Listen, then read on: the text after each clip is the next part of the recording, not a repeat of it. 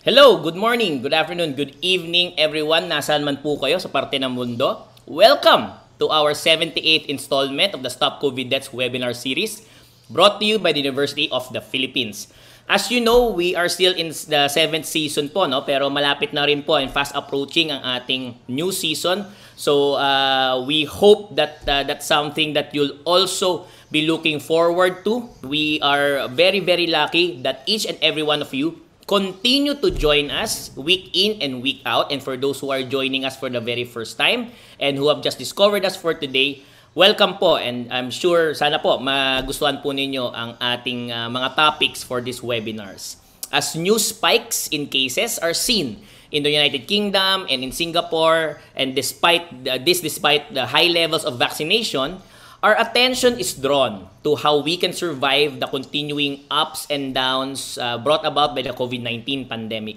Sa sentro po ng ating pong response, nandito po ang ating mga healthcare facilities o ang ating mga hospital. And throughout the pandemic, persons with other illnesses that are not related to COVID-19 suffered from delays in consultation, sa kanilang pagpapagamot, sa kanilang pagpapaopera. Meron pong mga talagang mahabang listahan kung paano po napuwersa ng pandemya po para po tayo lahat ay makapag-rethink kung paano po ang gagawin po natin long term, paano po ba natin mas maseserbisyohan ng mas maigi ang ating mga pasyente, lalo na po yung mga may infections po without compromising or sacrificing other types of medical care na nabibigay po natin bilang hospital bago po yung pandemya. Ito rin po ay desperately needed by our other patients. So if you want to learn the latest on COVID-19 design interventions straight from the most credible experts, please stay tuned. I'm Dr. Raymond Francis Sarmiento, Director of the National Telehealth Center, National Institutes of Health, University of the Philippines, Manila. Always a pleasure to be with all of you during our regular Friday lunch date. And I always look forward to Fridays because, as you know, I get to share hosting duties with the Special Envoy of the President for Global Health Initiatives, our Adjunct Research Faculty at National Telehealth Center, Dr. Susie Pineda Mercado. Dr. Susie? Oh, hi Raymond. Good afternoon. Magandang hapon po sa inyong lahat. Saan man kayo naroon. I hope you're doing well. I think nobody knows what's going to happen with this pandemic, no? Parang yung ibang bansa nagbukas na, tapos ngayon naghigpit na naman. So magandang yung mga hospital natin, meron silang plano at meron silang mga pagbabagong ginagawa para tumuloy man itong COVID. Sana naman hindi, di ba? Pero kung tumuloy man yung COVID, handa tayo, no? So today we will talk about design, no? Hospital design. And I know that there are a lot of you who are watching from the hospitals because you've got great speakers. And this is an opportunity for us to think about how do we organize the space where we're working, kung saan tayo nagbibigay ng serbisyo. So abangan niyo po, maganda pong pag-uusapan natin ngayon. Over to you, Raymond. Thank you so much, Dr. Susie. And for those, gaya po na nasabi ko, for those who are joining us for the very first time, we usually have a very brief video prepared by TVUP. Ito po yung tinatawag po nating mga interviews or person on the street interviews po natin. For our interview video for today, we have asked as well several respondents po ang mga katanungang ito. Ano po ang intindi ninyo sa green design? Ano po sa tingin ninyo ang kailangan para tayo pong lahat ay maging pandemic ready? Ito po ay in addition na po sa ating minimum public health standards. Ano po ba ang mga epekto ng mga disenyo ng mga gusali sa ating kalusugan para maging pandemic ready? So please watch this. Kailangan natin para maging pandemic ready talaga yung pondo. Dapat ready lagi yung pondo, saka may mga naka-ready na tayo na mga facility o konkretong plano kung sakaling kung anong pandemya man yung dadako. On a personal level, siguro dapat pinaghahandaan natin by getting enough sleep, exercising, eating nutritious food, ganon. Pero on a societal level, siguro dapat mayroong systems in place para maging pandemic ready. Personal health natin. Kumbaga, we must always strive to stay healthy, to stay fit, ayusin yung mga kinakain natin, lalo na sa mga office workers. Ginagamit yung mga eco-friendly na mga materyales. Katulad ng yung mga kahoy o yung mga locally made. Merong approach sa construction na may sustainability or eco-friendly na materials na ginagamit kasi kino-consider na yung mga taong gagamit noon dapat safe from hazardous effects ng construction. Pag-design ng ating mga buildings or pag-design ng mga structures natin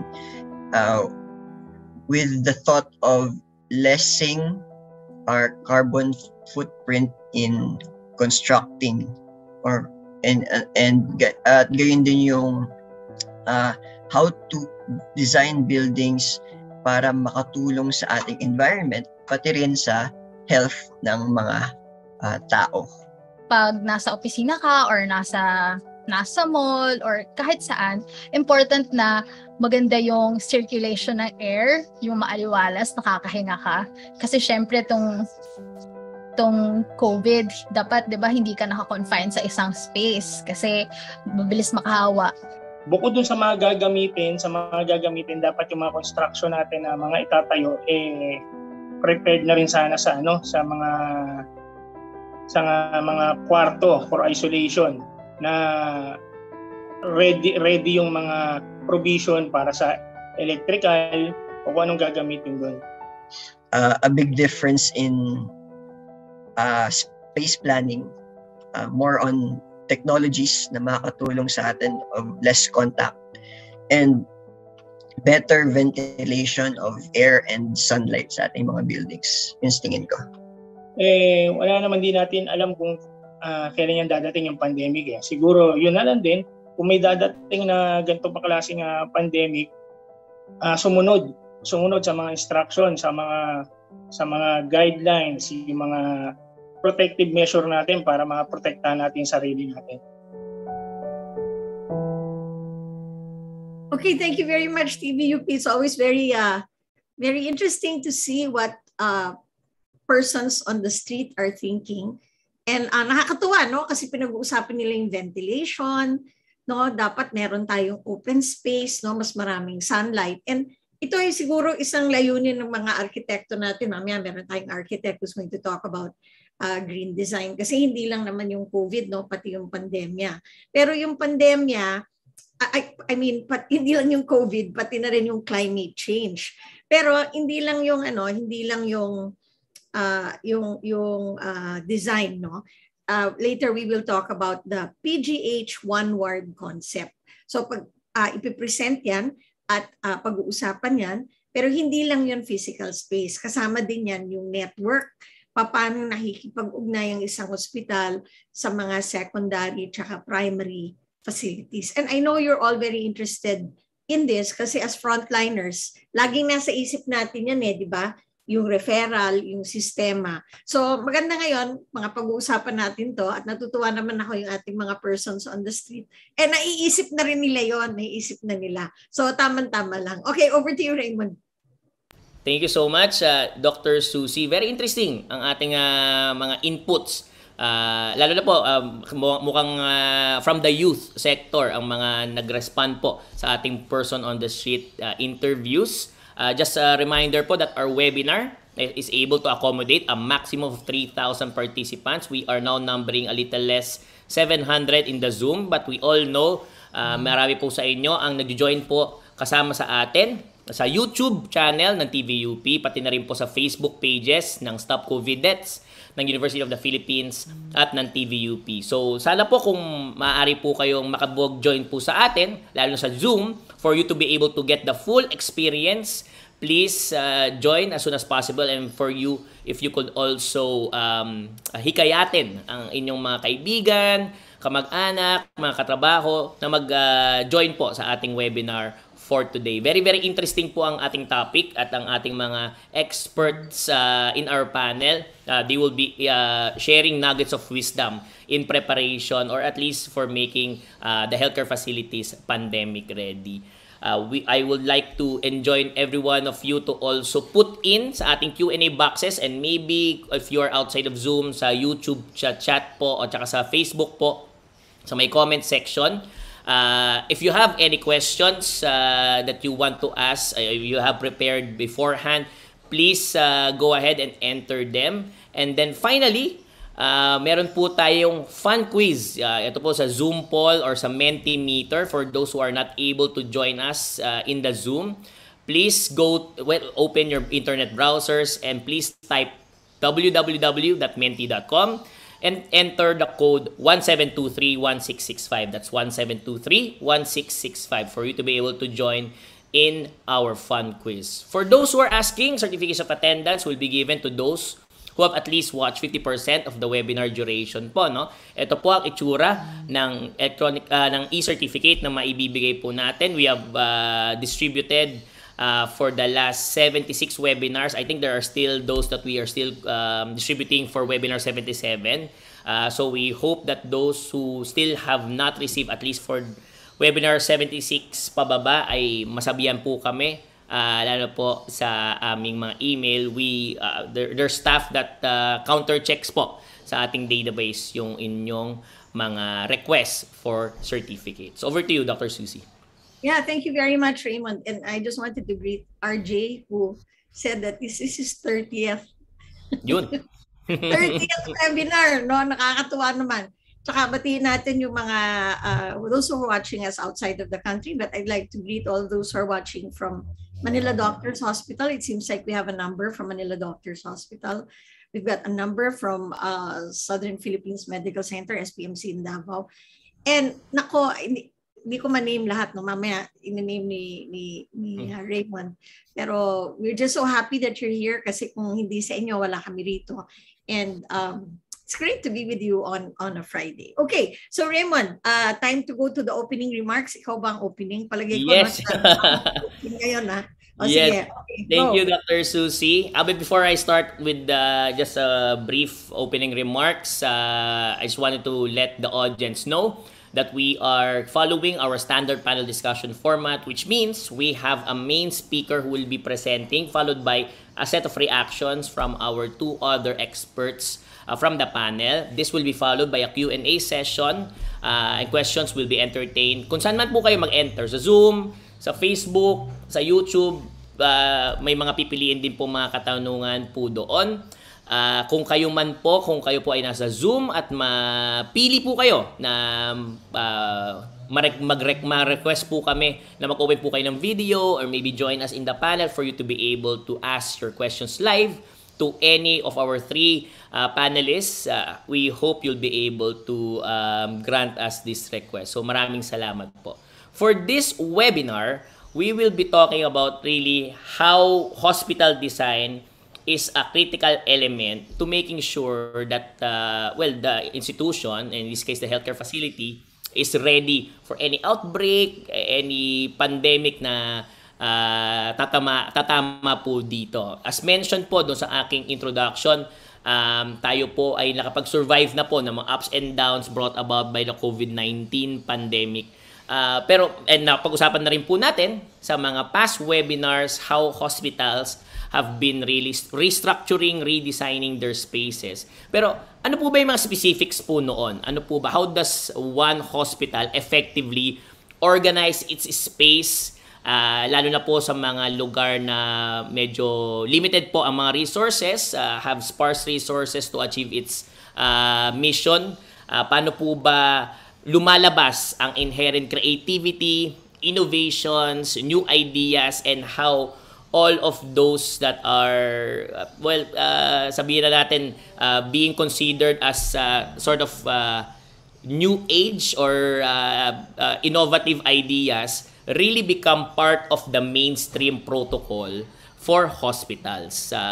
As mentioned by Dr. Susie, we will be exploring, particularly for the Philippine General Hospital, the one-ward concept to be able to contain the COVID-19 disease, as well as enabling also other services to continue. So our design, not merely architectural in nature, but has an emphasis on linking up paano po ba yung mga serbisyo na pwedeng ma-provide sa isang hospital, gaya po ng Philippine General Hospital, ay maigi po na parte po ito ng isang tinatawag na service delivery network, so that all of the services for that particular patient is accessible. So please stay tuned, and we hope more and more of those who have registered will be able to join us for today's webinar. Over to you, Dr. Susie. Okay, thank you very much, Raymond, for setting the tone for our discussion today. Aside from PGH, we will be listening to the director of St. Luke's Medical Center in Global, St. Luke's Global. And we have an architect from Green Architects Philippines who will be speaking to us about design. Okay, so without further ado, tama ba yun? O may mentimeter muna tayo? I think we have a fun poll muna, Dr. Susie. Okay. Na-throw off ako doon kasi ikaw Okay, no problem, so, Dr. Susie. Bago natin puntahan ang ating main presenter, we have a fun quiz for you. O game, Raymond, ikaw na yan. Okay, we have 2 questions po as mentioned. These questions po really hindi po siya required, pero we hope you'll be able to join us for this fun quiz, just to be able to gauge ano po ang alam po ninyo, and then afterwards ano po ba ang natutunan po ninyo sa ating webinar. For our very first question in today's webinar, what should hospitals do to prepare for pandemics? Option A, have effective and accessible leadership. Option B, constant review and revision of infection control and prevention protocols. Option C, restructuring of the healthcare worker staff. Option D, infrastructure redesign and restructuring. Or option E, lahat po ng nabanggit. So we are seeing in the Zoom po, more than 250 na po ang nag-respond sa ating Zoom. And then for our mentee, meron na pong 73 respondents po. So we hope mas marami pa po ang mag-join sa ating fun quiz. We also like to greet those who are joining us locally from the United Architects of the Philippines in Quezon City, from the Climate Change Commission in San Miguel in Manila, Palawan State University Student Nurses Association in Puerto Princesa in Palawan, Albay Doctors Hospital, Legaspi City, Albay, the National Economic and Development Authority Region 6 Office in Iloilo City, and the Local Government Unit of General Santos City in South Cotabato. For question number 2, our question states, ano-ano po ba ang mga health facilities na pwedeng makatugon sa krisis ng pandemya? Multiple choice po ito. Option A, hospital. Option B, health center. Option C, quarantine facilities. Option D, sa bahay. Option E, hotel. Option F, unoccupied buildings. And then lastly, all of the above. So, patuloy nyo lang pong sagutan. Mag-join po kayo sa ating fun quiz. We'd also like to greet those joining us internationally, all the way from Chonin Hospital in Taipei, Taiwan, Nguyen Thai Hope Polyclinic in Vietnam, from Penang, Malaysia, from Lunichi Ali University of Blida 2, Algeria, from Dubai, United Arab Emirates, the University of Hail in Saudi Arabia, University of Fiji, Lautoka, Fiji, Morningside Nursing and Rehab Center, Bronx, New York, and then finally from Zurich, Switzerland. So maraming salamat po. We all know it's a bit of a sacrifice. Iba po ang inyong time zone. At we hope this is something that will be useful for you in your work and really in your administrative roles po. So we won't be closing this fun poll just yet as we move on to the introduction of our main speaker. Ang cute, Raymond, no? Nakikitan talaga ako dyan sa graphic na yan. Nakakatuwa. Okay. So maraming salamat sa lahat ng mga nakikinig. And I think, sometimes we talk about mga krisis, no? Pag mayroong problema. Pero ito naman, dapat pinaghahandaan natin, no? Pinaghahandaan natin kung ano man ang mangyari. Sabi nga natin, wala nakakaalam kung kailan ito matatapos. So, mas mabuti na yung handa tayo, mabuti na yung meron tayong vision, 'di ba, na kung sakasakaling magtagal pa ito, alam natin kung anong gagawin natin. Okay. So ngayon, it's my honor, my privilege to introduce our speaker. Paborito niyo siya, alam ko. And he's been on the webinar many times already, and we're just very grateful na meron siyang pagkakataon na pinaunlakan tayo na mag-present, mag-share ng PGH1 ward concept or system. And our country is very fortunate that we have somebody in the Philippine General Hospital who's leading the Philippine General Hospital who's very stable, very reliable, and very credible. And alam natin na hindi natutulog to isa pang hindi natutulog.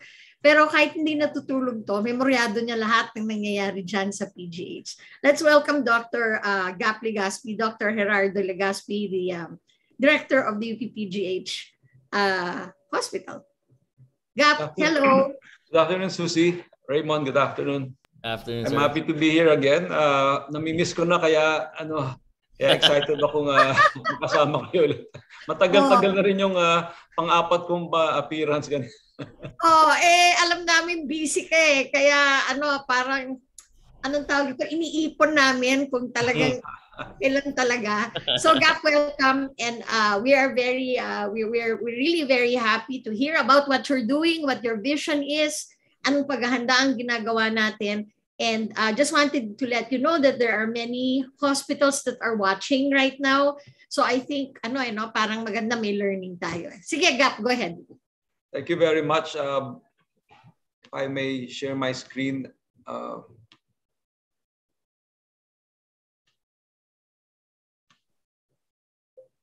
Magandang hapon po sa inyo lahat. Ang dalawang parte po itong aking discussion ngayong hapon. Isa ay tungkol sa experience ng PGH sa mga infrastruktura sa hospital na naging challenge sa aming lahat nung nag-umpisa ang pandemya dahil wala naman po nagbalak na magka-pandemya at maghanda doon.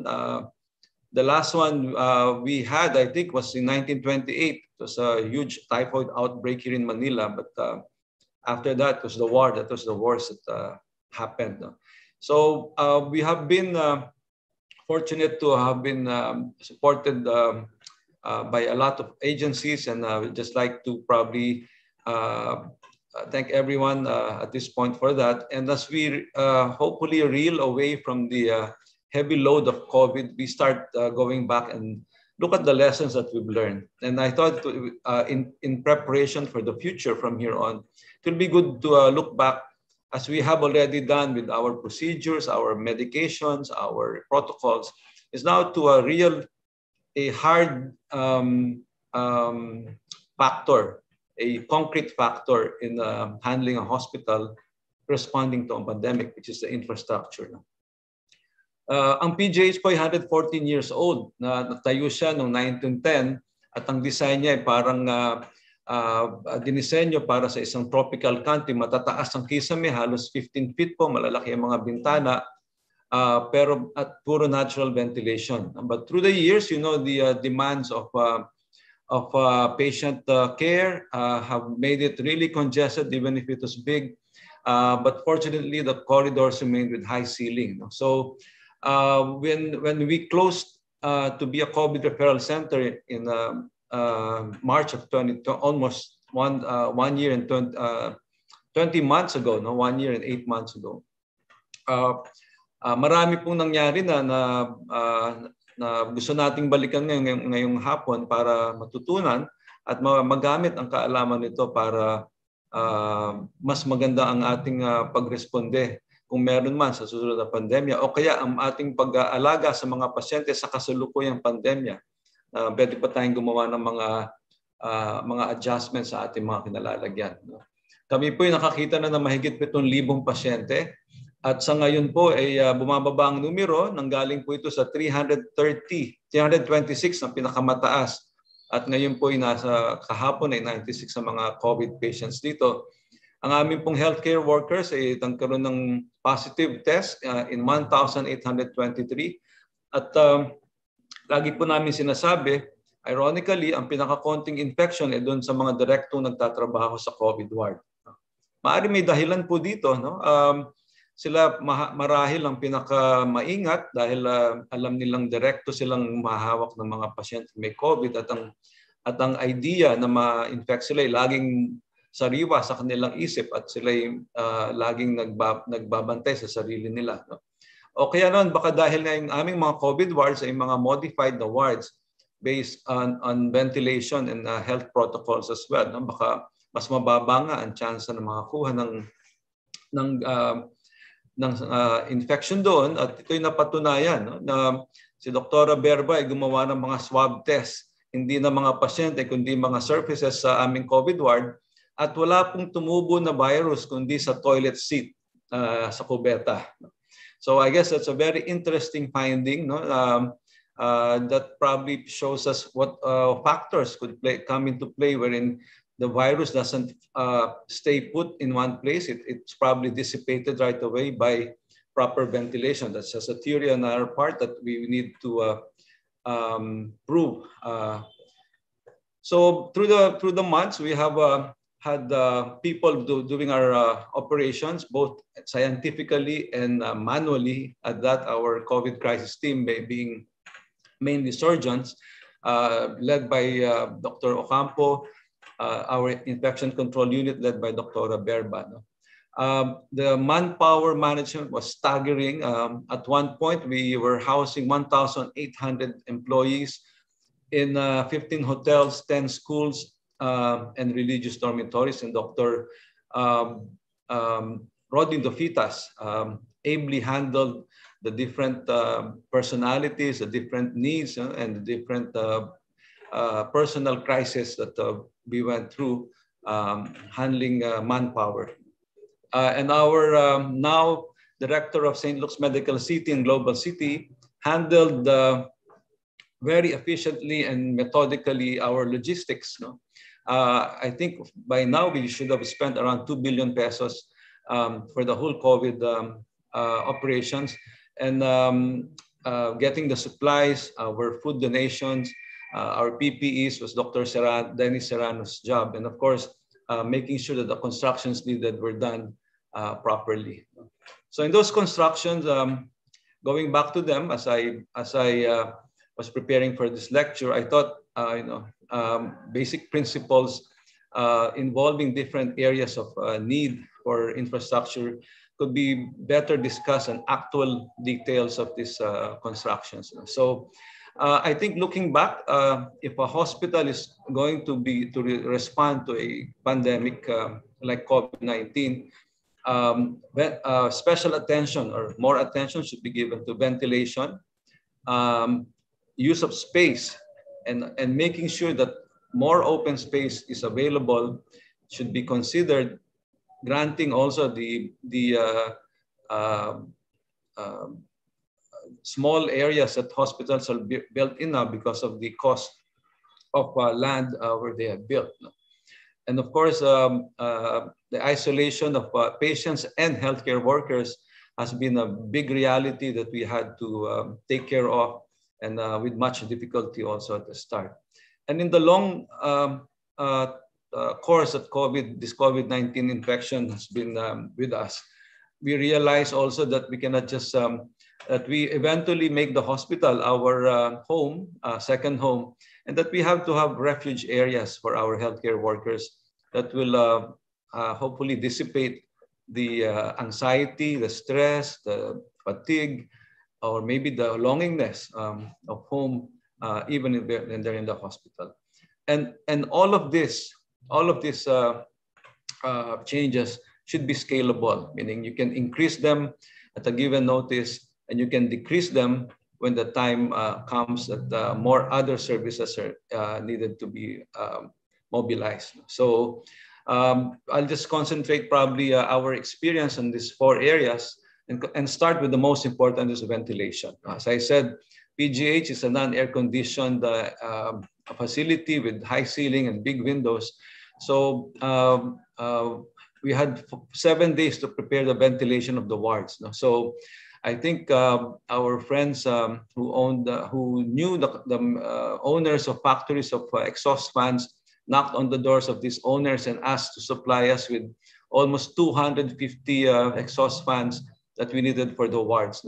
Architect Dan Lichauco and Manny Miñana came with engineers to help us study the airflow design that will allow us to optimize the direction and the wind flow velocity that passes through the wards, these big wards. And our friends from DMCI, Hillmarks Construction, and of course our engineering personnel here all put together their effort to install these fans in less than a week's time.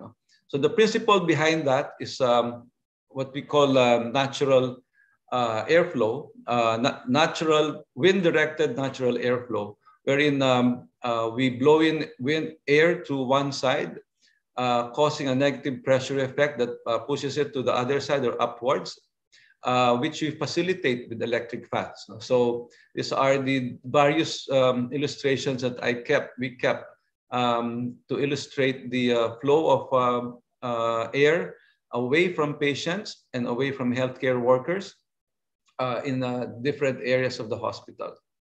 So the unidirectional natural airflow was facilitated by installing these fans that sucked in air from the outside, fresh air, and then eventually blew it out with the fans on the other side that will blow off the air to an empty garden in the middle. So if I may demonstrate that, so to facilitate air from the front of the pavilion, we installed large fans to blow in the air from the front, and then the different exhaust fans to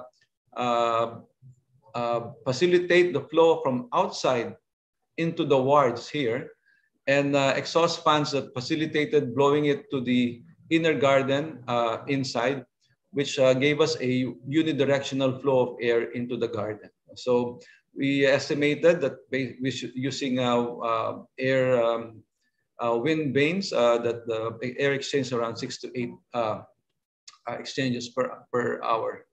So these are the exhaust fans mounted on the windows of the wards, sucking in here and pushing out here.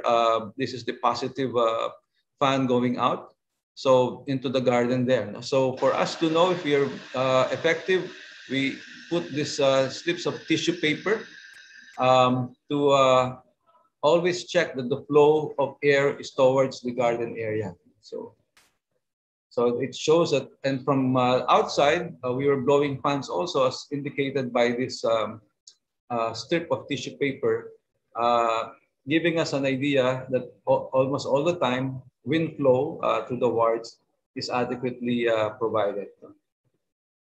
So we have used this system since March of last year. It's still operational till now, and we're happy to note, as I said, that the infection rate in the COVID ward is 0.3%, as estimated by our HICU, coming from patients to our personnel. So the other factor that we need to employ in planning for the future responses to pandemic is open space. I think this has been a big problem of all hospitals when they found themselves overwhelmed with patients. Not only patients, but equipment, supplies, food donations, and there's no place to put them, and it became a problem for those running the operations and wastage and spoilage at that. So I think PGH is fortunate enough to have a lot of this space, and we were able to utilize them to our big advantage. We had spaces in front, on the sides, at the back, and inside the hospital itself. And one of them is the atrium that we built right before the pandemic, opened August of 2019. It was supposed to be a gathering place, a happening place, and it, in fact, was inaugurated with the UP Symphony Orchestra playing there during our foundation day. But it turned out to be a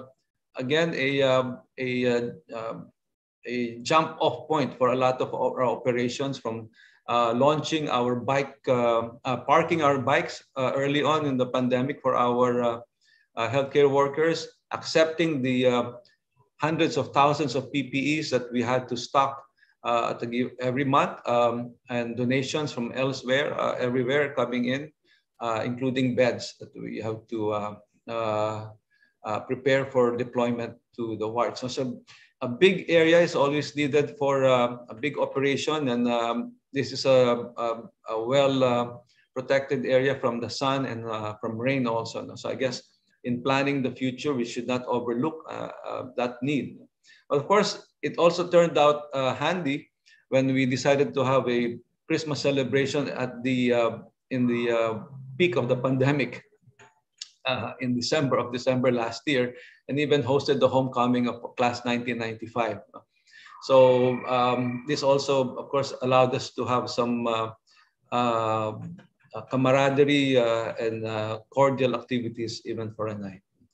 And one of the biggest use for our open space, which is the atrium, is a vaccination program. So we were able to accommodate at a given time 400 to 500 people because of the size of the facility. So a third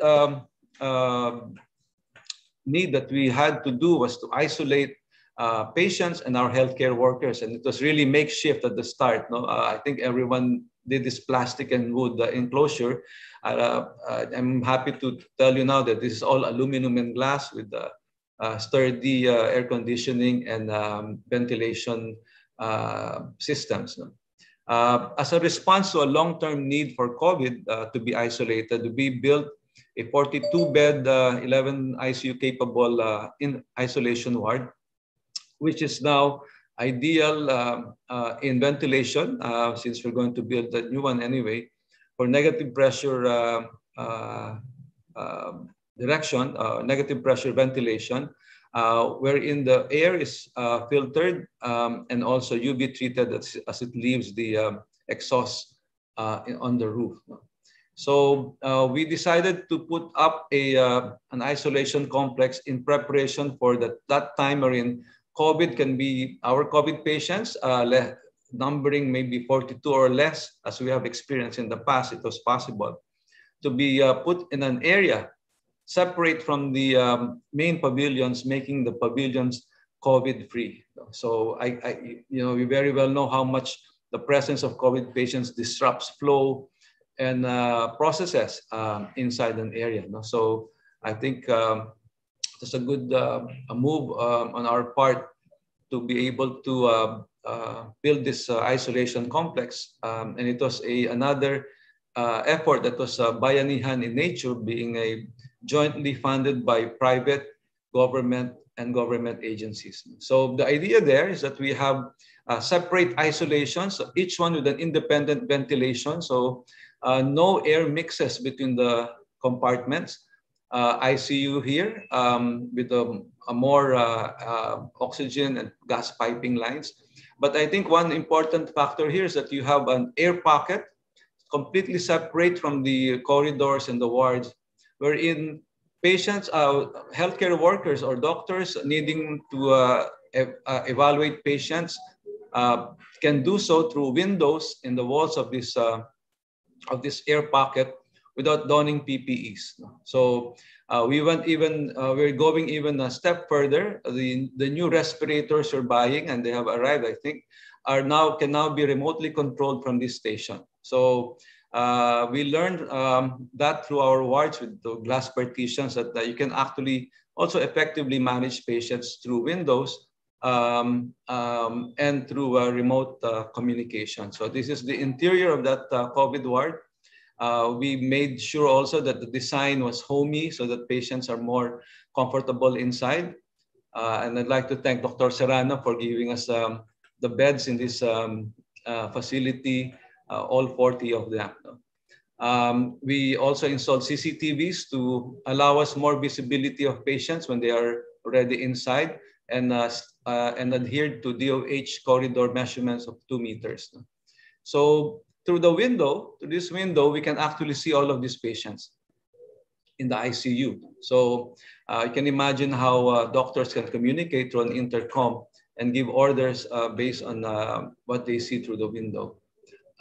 We can also see the other wards, in the 3-compartment wards.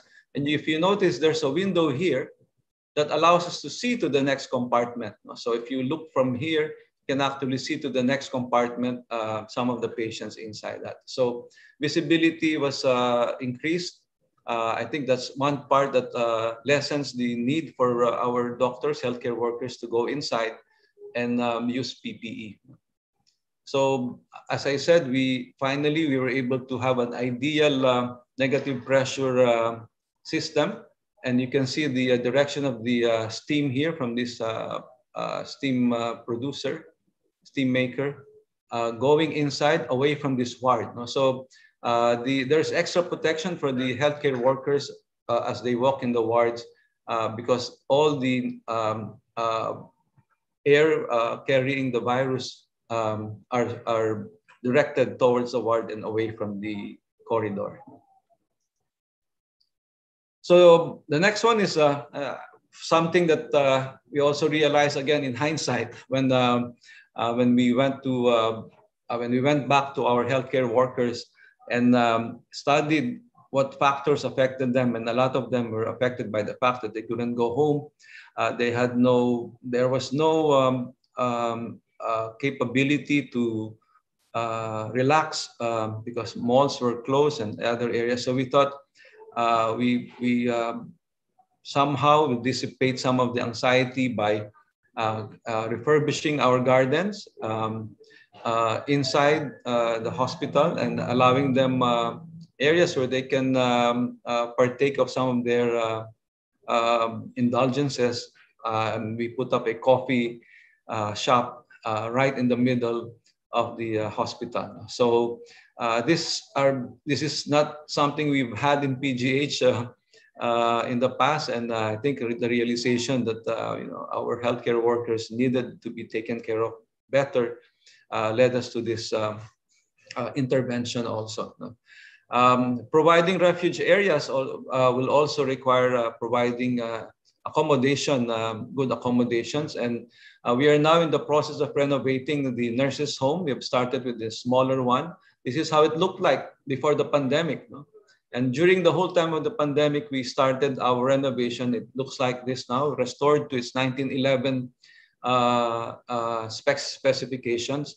And the rooms are wider, brighter, and breezier. So as I said, I think we should start providing refuge for our healthcare workers, even inside the hospital.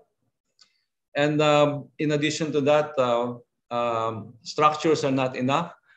We should just an additional, this is not infrastructure anymore, but I guess it's really more of the human touch that you put to all of these refuge areas that will make the caring for them more complete. No?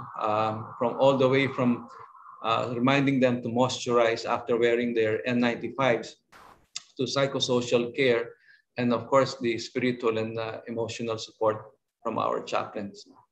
So in short, this is just a summary of, I think, major areas of infrastructure intervention that will help us in the future design a better place to take care of our patients and our healthcare workers. And we have done just that in the middle of the pandemic while we were planning for this 15-story multi-specialty building with the clinical or patient areas in the top 4 floors, and the outpatient and laboratory, parking, dialysis center, the burn unit in the bottom floors. We realized that we could actually use this as a model to be a pandemic-ready building. So in the design, the final design, 2 shafts of elevators were planned instead of one. One, the major one, which is seen here as gray, running from the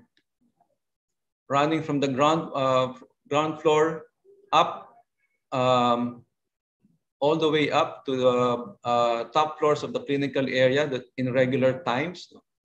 But on a pandemic mode, we close off the areas that are not clinical, that do not hold patients, like the outpatient department or the dialysis area or the child protection unit area, and shift to an elevator separate from the main one to bring the patients up into the clinical areas, into the patient area. So in effect, you are isolating your other areas for continued use, where so that you can, and at the same time, allowing the use of the what will be for the pandemic patients. This in particular case may be COVID patients, but separated in transport in an elevator designed specifically to isolate them from the rest of the hospital. So I think this will be an important feature of hospitals in the future, so that we don't disrupt all the services. No? Maybe we will disrupt the wards and the rooms for patients, by displacing those that really use them, but at least we maintain and continue services in other areas by isolating that area. So I think that's about it for the infrastructure. And just to wrap it up, in a bold attempt to make a proposal for hospital organizers and hospital administrators, maybe even the government, that I think learning from this pandemic, we realize that no, we can never really do it alone. That's the worst thing that we can think of in a pandemic like this. So this has been a proposal designed during the attempt for a social delivery, a service delivery network of NCR hospitals, which we thought could be looked back into and see if we can use it for the current COVID crisis. So what the pandemic has done, it has impaired access to care. This is the whole hospital. If we were mandated to have 30 to 50% of our ward beds to COVID, and unfortunately, those 30 to 50% affected the rest of the 70% more severely, that you cannot actually use the 70% anymore. So in effect, services to other non-COVID cases really suffered. And as an example of that, when we started doing surgery in June of 2020 in neurosurgery, and we were going back to our brain tumor patients, we found out that almost 20% of them have died already because of tumor progression or disease progression. So it has limited our ability to do what we do best, giving the other highly specialized care. So maybe if we just get out of the old model of what is going on now, this patient with COVID goes to hospitals that hopefully will take them in. And that's why it is very common to hear when they get to us, they've been to 20 hospitals, one patient even saying 40 hospitals, all the way from Laguna. So without an organized delivery network, it was a patient in an ambulance brought to any hospital that eventually will take him in. And unfortunately, sometimes it was too late, maybe for that patient, already on the road too long. So with an SDN, service delivery network, the agreed functions of all these hospitals will expand the ability for a patient to have more entitlements to the services of this network of hospitals. But the function or the ability of these hospitals to give service will depend a lot on the general joint management of these hospitals, and will require a command center. A command center that will dictate who moves to what hospital at what time during the time of need of the patient. So this is the command center is now the main connection of all the hospitals who in this model do not talk to each other. But as we have experienced in this crisis, when the NCR hospitals were organized into a loose referral system, it really worked for us. And I thought it would be good to make that a formal tie-up. And of course, only the government can do that. So another important factor in making a service delivery network function well is common financing. So all of these hospitals should know or should be assured that they'll get paid for whatever services they render by whoever patient that goes there. Doesn't have to be a patient from their local government unit, as long as the network agrees that any patient that gets into their network gets a service that is common to all of them. So, the concept is born out of the ability of hospital to commit what type and how many beds they can to a common pool of beds that will be used specifically for a particular disease, and in our case, COVID. So imagine if those hospitals have committed their beds, you virtually have a big collection of or conglomeration of bed units that will that the command center can use to place patients or transfer them from one facility to the other. And the commitment is up to that point that the hospital can provide without compromising the rest of the hospital of the services. It is easy to understand how patients who open their doors to patients get overwhelmed because it goes around that hospital is taking in patients, and eventually they get overwhelmed by the deluge of patients that come in. But in a command center basis type of referral, no one moves without being given the go signal, and they only move to these blue slots provided for by the hospital. So that is having like a virtual hospital with an assured number of beds.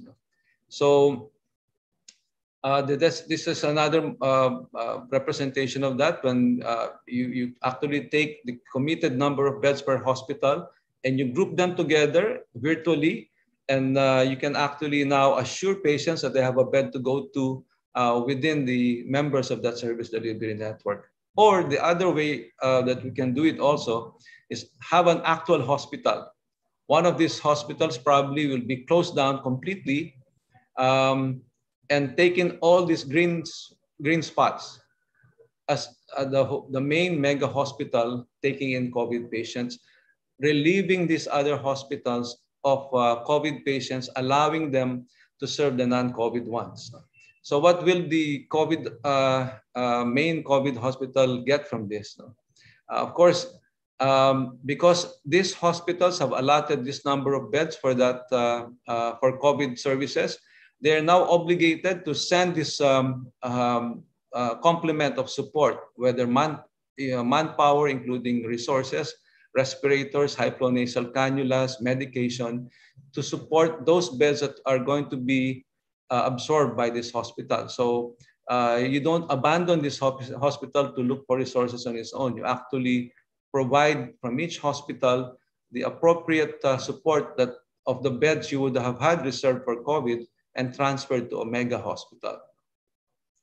And to bring it any further, we know that a lot of hospitals have training programs. So this other hospital should be ready to take in the trainees of this designated mega COVID hospital. We cannot let, and on a rotation basis, just like in a war, we have conscripts that we train regularly to be ready, to be able to handle COVID patients. And we have that now called EPIC, Emerging Practices and Innovative Care in COVID, which we have a regular online education for non-IM residents and fellows. So we're able to prepare our doctors and nurses to be sent to this hospital on a rotation basis so that you relieve also the workers of this hospital of chronically being exposed to COVID and the fatigue that comes with it. So that's the one word concept that we have been working on, and hopefully further make it more, make it have a finer feature, more specific in nature, and we're working on that. But the important thing is that all of these participants in the network are willing to pool their resources, their logistics, and then their training. So what is imperative if you take this model, if you go this way, is the command center. And the Johns Hopkins Command Center has shown how effectively this intervention can improve the efficiency of a network. And of course, PhilHealth should be able to should be able to assure us that we're going to get paid for the services we rendered. And also, what important and probably the key to making this work, especially the referral system, is the constant streaming of data from all these hospitals. So the command center, this common hospital that they'll build, so that the command center has accurate data of sending patients to and from the COVID referral centers, or even the virtual beds that we will put together in an SDN. So the responsibilities of each hospital involved in the service delivery network is that they constantly communicate with each other, and that they allow patients already in that delivery network access to their hospitals or their services, whether COVID or non-COVID, to ensure that there's continuity of service. Of course, this cannot be done in a national scale. I think it's best done in small district levels, or maybe even eventually, if it's perfected, into a regional level. So the hospitals involved in the SDN should be able to access pooled fund. They have additional revenue stream because there are more patients that will come to them in an organized manner. And of course, the ability of the patients to access care, the full range of care, even in COVID times, is preserved. And I think that is the most important point of all. So with that, I'd like to end my talk, and just maybe as an ending, again, remind you of the lessons we've learned through this COVID. That for us to get through this, let us fight our fear. Let us believe in good science. Let us not put our guard down at any time, and let us take care of each other. And maybe we'll be really resilient to anything that comes our way. Thank you very much, and good afternoon to everyone. Wow, thank you very much, Gap. I think if we could, we'd have a standing ovation. I think that's really brilliant, visionary.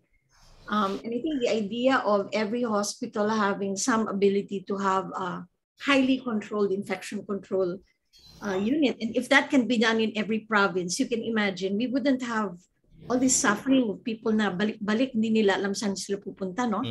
So, napahusay talaga. Oh my gosh, Gap, naiiyak ko, nakikinig ako kasi naiiyak ko. Parang, while other people are complaining and saying this and that, here you are with a solution.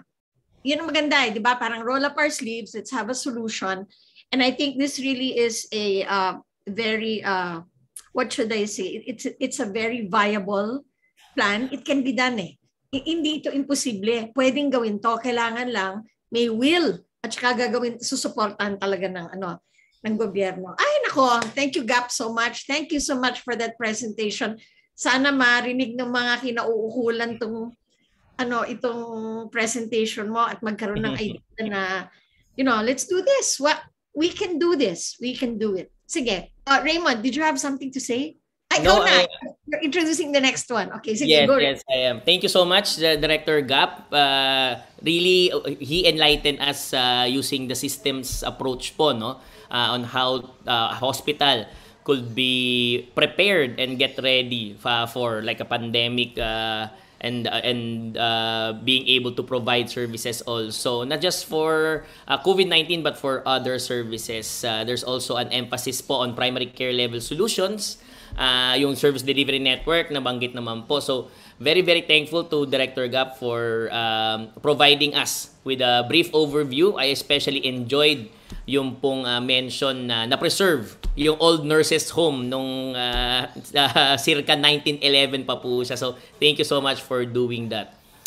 So now we will move on to our reactions from our two other experts. First, we will have the medical director of the St. Luke's Medical Center in Global City sa Taguig po ito. Pleasure to have with us today, Dr. Dennis P. Serrano. Dr. Dennis?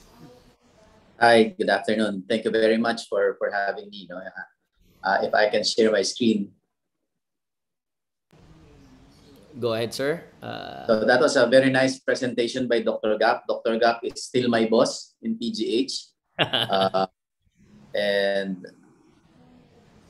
we continue to still collaborate and cooperate in responding to this pandemic, no? So I hope you can see my slides.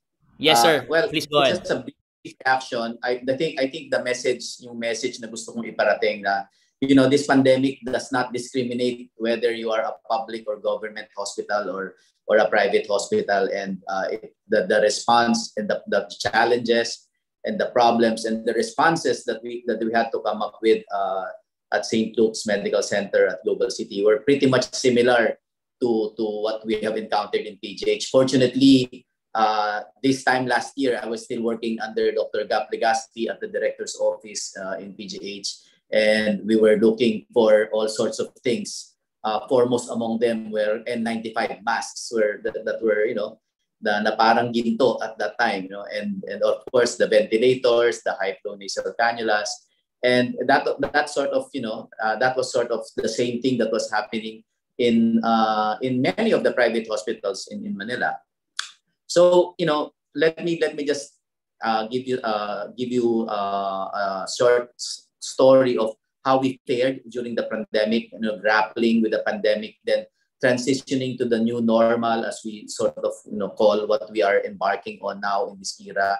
And then probably I'll just end with, you know, some thoughts and wish list for Attorney Luisa for redesigning for the future. No, unlike PGH, which is more than 100 years old, St. Luke's Medical Center Global City is a little over 10 years old when the pandemic hit.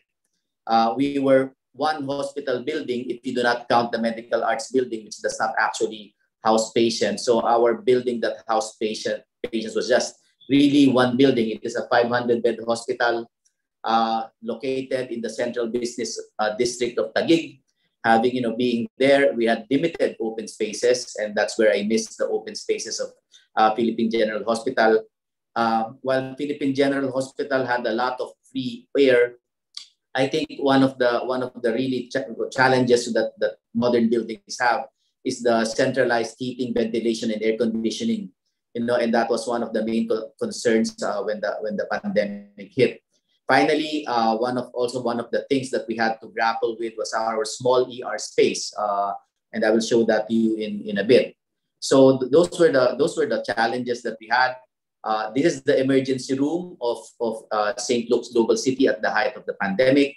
Technically, the emergency room can hold around 30 patients. It was really designed as a private emergency room. It was not going to be a pandemic or a public emergency room.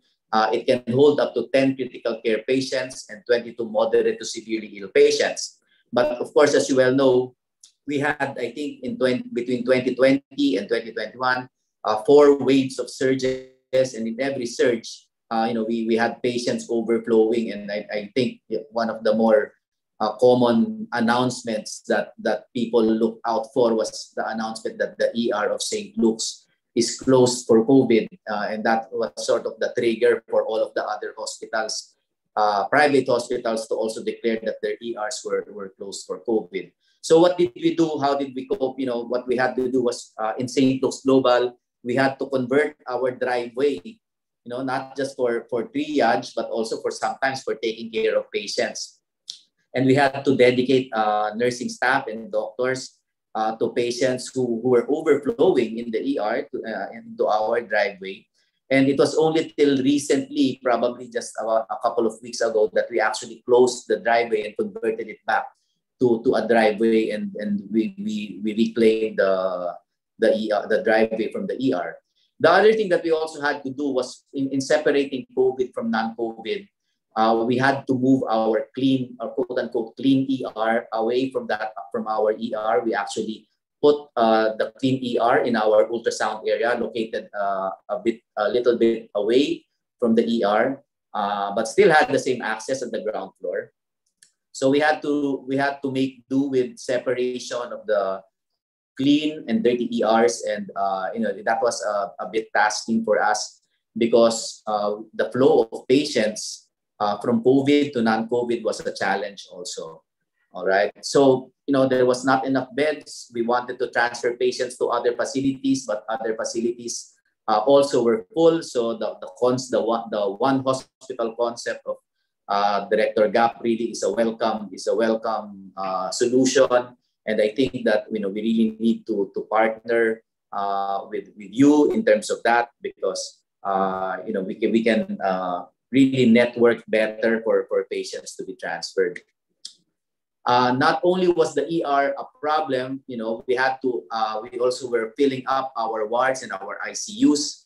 Let me start with the ICU. Our ICU allotment initially was 20 ICU beds, but of course, especially during the last Delta surge, we had to convert even our PICU to a COVID ICU, and we were running more than 30 patients, ICU patients at one time. The ER was also semi-converted to an ICU, because we could not admit critical patients from the ER because there was no ICU beds to admit them. On top of the COVID ICU, we still had our regular ICU patients, and those were also a lot. In as far as the COVID wards were concerned, our mandate from DOH was to convert at least 30% of our total bed allocation. And St. Luke's is a 500-bed hospital. The total bed allocation of 500 beds, 30% of that was around 160 beds.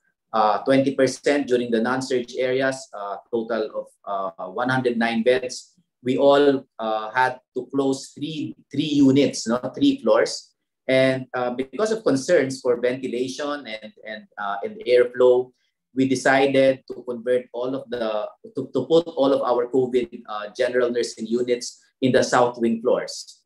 And at maximum occupancy, that was 3 south wing floors. And those south wing floors were converted inside to have isolation, ventilation, separate air ducts in order to comply, with airflow. So that really was an engineering challenge for us. And fortunately now we were now able to convert back those floors to general nursing units. And with the lowering of the COVID cases nationally, we are now down to 1 COVID floor. But at any one time, we are ready for any surge to convert back these wards to COVID wards. The operating rooms was also a problem. As you very well know, the main operating room of St. Luke's Global City is just in 1 floor. And we could not mix COVID cases in that main operating room complex. So fortunately, we had a medical arts building that had 4 rooms for outpatient surgery that had negative flow, and we converted that to our dedicated COVID OR. And we did that. That was done at the beginning of the pandemic. Up to now, that outpatient surgery OR still serves as our dedicated COVID OR. And we moved our outpatient surgeries now to the main operating room. Finally, one of the bigger challenges that we had to face was rethinking human traffic flow. And we have 15 floors in St. Luke's, and all of these floors are accessed by the same elevator systems. And we have 9 general elevators for our patients. But rethinking COVID traffic for these areas, we had to designate 1 to 2 elevators for COVID patients and healthcare workers. So that was separated. And also for that, we had to separate flow in the corridors for these patients who needed diagnostics in other parts of the hospital. If they needed CT scans, they had to be brought down. If they needed MRIs, they had to be brought down. So this was also separated. We separated CT scan machines for COVID. We separated X-rays and MRIs and ultrasound for COVID patients, just in order to be able to have a semblance of separation of human traffic flow in the hospital.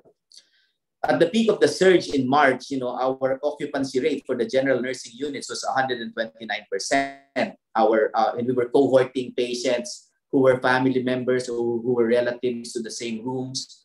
Our ICU beds was around 135%, and that is because we were running an ICU in the emergency room, and that went on for several months. At one point, we had more ICU cases or critical patients in the emergency room than what we had in our liver ICU COVID area. So that was how we grappled with the allocation of spaces for the patients. But we also realized that in responding to the pandemic, we also had to take care of our healthcare workers. And during the height of the surge and the pandemic, many of our healthcare workers were unable to go home. We had to give them accommodations. They were given free food in these accommodations. For those who opted to go home, a shuttle service was provided. And you know that shuttles, these were not cheap, no. We provided free transportation in and around the whole of Metro Manila, and this amounted to more than 1 million pesos of expenses per month. Not to mention the expenses for the accommodation of the healthcare workers. But at the time of the pandemic, you know, the management of St. Luke's, you know, through the proverbial profit and loss statement or the profit and loss sheet out the window, we were not concerned with, you know, the profit and loss for on a monthly basis. Essentially, it was really the response to the pandemic that became the priority. One of the things that we also learned and that pretty much also applied in PGH was we had to rely on a lot of remote monitoring for patients in the COVID areas, telemedicine and remote CCTV monitoring to lower down direct patient contact. And then at the same time, ensure that our patients were being monitored properly, our patients were getting the care that they needed. Finally, as we transitioned and as we emerged out of the pandemic, and this was in between waves, no? Sometime July of 2020, we realized that we had to reopen the parts of the hospital that needed to take care of the patients that were non-COVID. And one of the things that we felt that really needed emphasis was in order to convince patients to come back and to get their medical care for the non-COVID concerns, we had to convince them that the hospital was safe to come back to. Little did we realize that, you know, in order for patients to be convinced, what we had to do first was to convince our own doctors that it was already safe to go back and hold clinic. So we retrofitted many of the routes in the medical arts building in order to ensure that there was good traffic flow for people. The fans that Dr. Legaspi mentioned in wards 1 and 3 were also considered for the individual medical arts building clinics.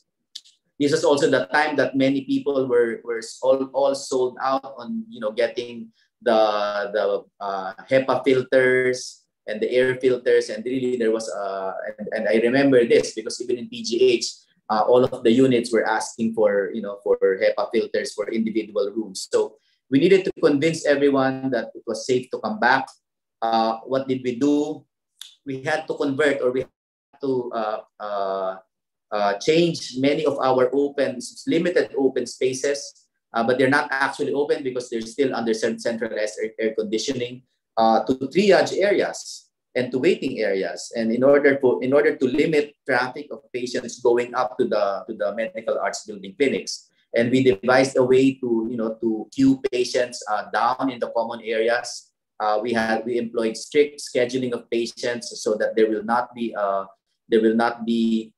a pool of patients, you know, conglomerating in the common areas of the hospital. Finally, this is sort of just a wish list for Architect Luisa, who's going to talk after me. We had, you know, there's a lot of literature out there for redesigning hospitals for the future.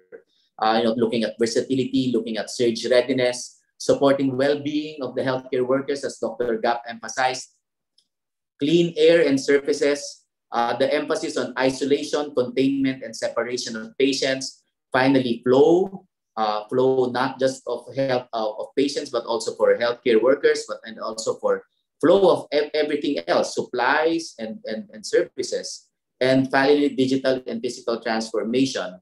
But for me, I think for the Philippines, and I think this is something that we need to rethink for many of our hospitals if we're going to retrofit, is that we have to be versatile and surge ready, because we will never know when there's going to be another surge.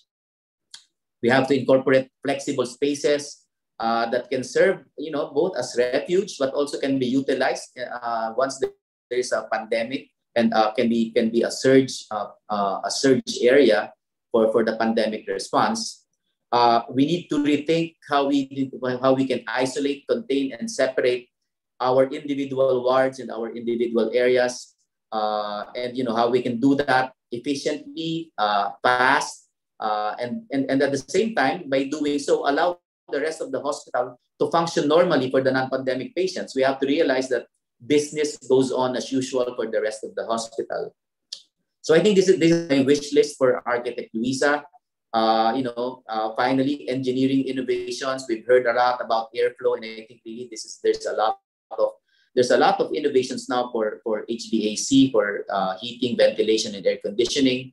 For the new hospitals, we have to rethink about human traffic flow, and maybe allowing more for open air access sites. And I hope that, as we embark on redesigning our Philippine hospitals in the future, this will all be considered, because really this pandemic is here to stay with us. I think that's my last slide.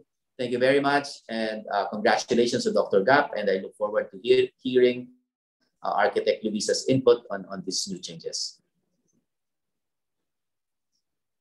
Okay, thank you very much, Dr. Dennis Serrano. Nako, another very good presentation showing how you have to adapt, no? Parang walang urungan eh. Kailangan talagang gagawa ng paraan, no? And even for a hospital like St. Luke's, which is perceived to have a lot of resources and so on, you could also be overwhelmed, right, by just so many people coming in. So we really appreciate your sharing your thoughts on the private sector, and looking forward to having you in our panel discussion. Raymond, did you want to say something?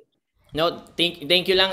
It's been a while since I've seen Dr. Serrano's face. He used to be one of our preceptors during med school. So thank you, sir.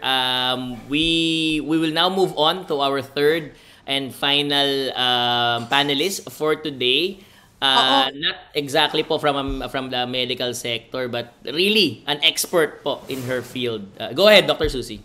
Sige, Raymond, kasi gusto ko siyang introduce dahil when I met our speaker, I was just so blown away by her, parang rin to, henyo rin may genius, may pagka-genius siya hindi lang may pagka-genius siya sa architecture. Sabi nga natin, para ma-solve natin yung problema ng pandemic, di ba? We always say this, lahat ng talino kailangan natin, hindi lang mga doktor, hindi lang mga nurse, hindi lang yung mga nasa laboratories, but in this case, because of the problem of ventilation, the problem of crowding, you really need people who work on design and really know how to fix spaces. No? So I met our speaker some years back, and I was just blown away by some of the work that she's done. I said, my goodness, parang ito yung mga kailangan nating mga ideya, para hindi lang para sa pandemya, pero hindi sa mga baha, di ba? Para sa lindol, para sa lahat ng klaseng sakuna, because we are one of the most disaster-prone countries in the whole world. And in terms of climate, recently, there was a German watch that said we were number 4 at risk for climate change, and it's true. No, pag umulan, bumabaha. Pag nagda-drought, wala. Sira lahat ng agrikultura natin, no? We really have to be forward-looking, have a vision, but we really need to work with our architects. And it's my honor and my privilege to introduce someone who became my friend. And I'm actually glad that she's here, because I wanted her to meet Gap and to meet Dennis also. Kasi baka you can connive and put something together, no?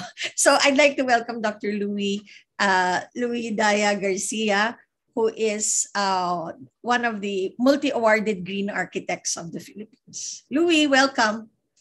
Hello, good afternoon. Dr. Susie, I am tickled pink by your introduction. Maraming salamat.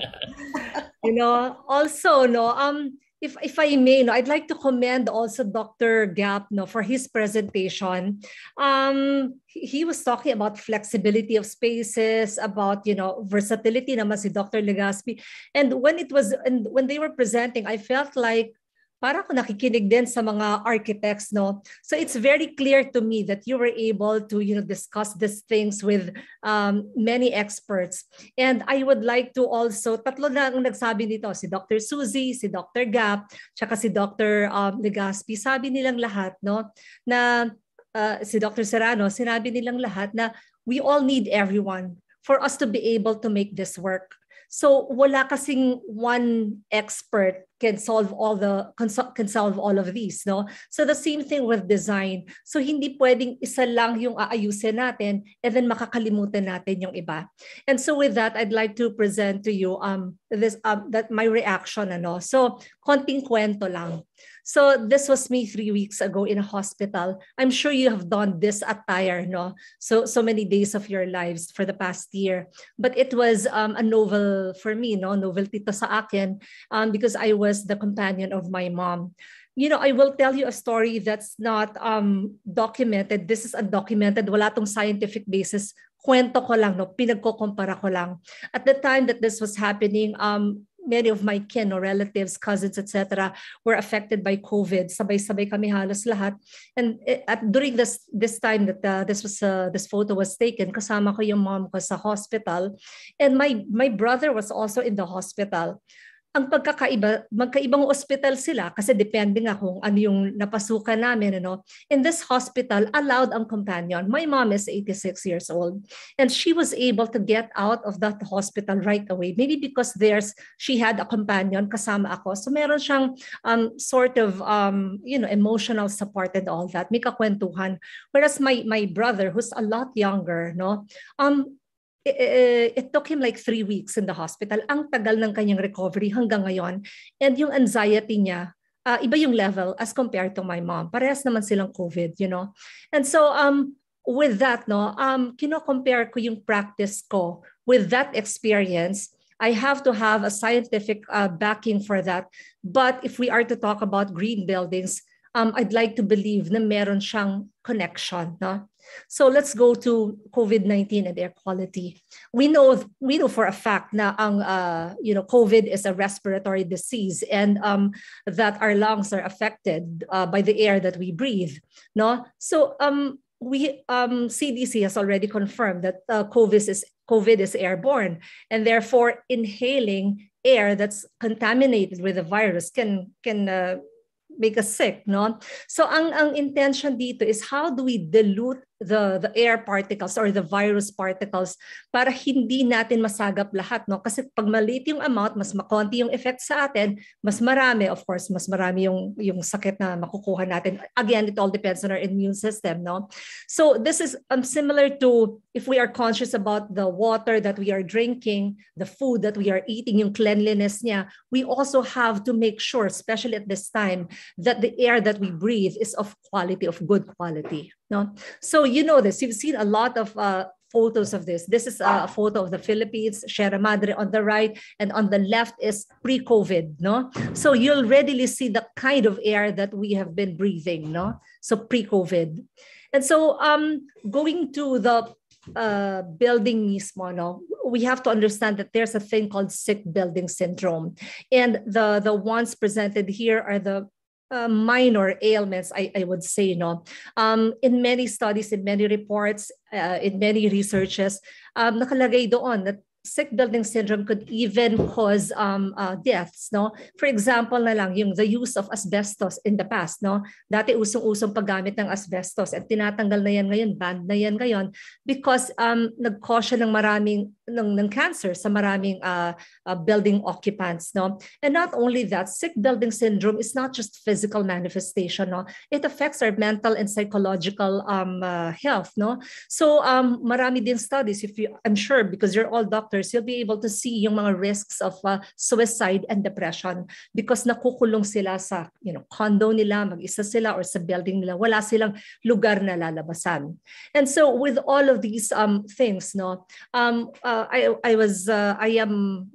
am privileged to be able to draft a policy on climate smart buildings and beyond green building designs, which are all focused on the environment and how we can protect the environment, how we can be sustainable in the environment. Ang focus ng climate smart buildings is about humans, no, about people. It has to evolve kasi nakakalimutan na natin yung para sa tao naman ng buildings talaga, di ba?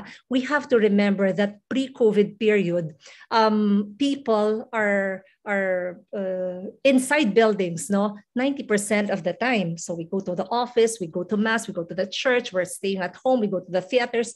These are all indoor spaces, no? And therefore, the air that we breathe in these indoor spaces matter to our health, no? To our lung health. And also, nung after nga, pinakita ko doon sa photo, na after nitong ngayong COVID rather, no?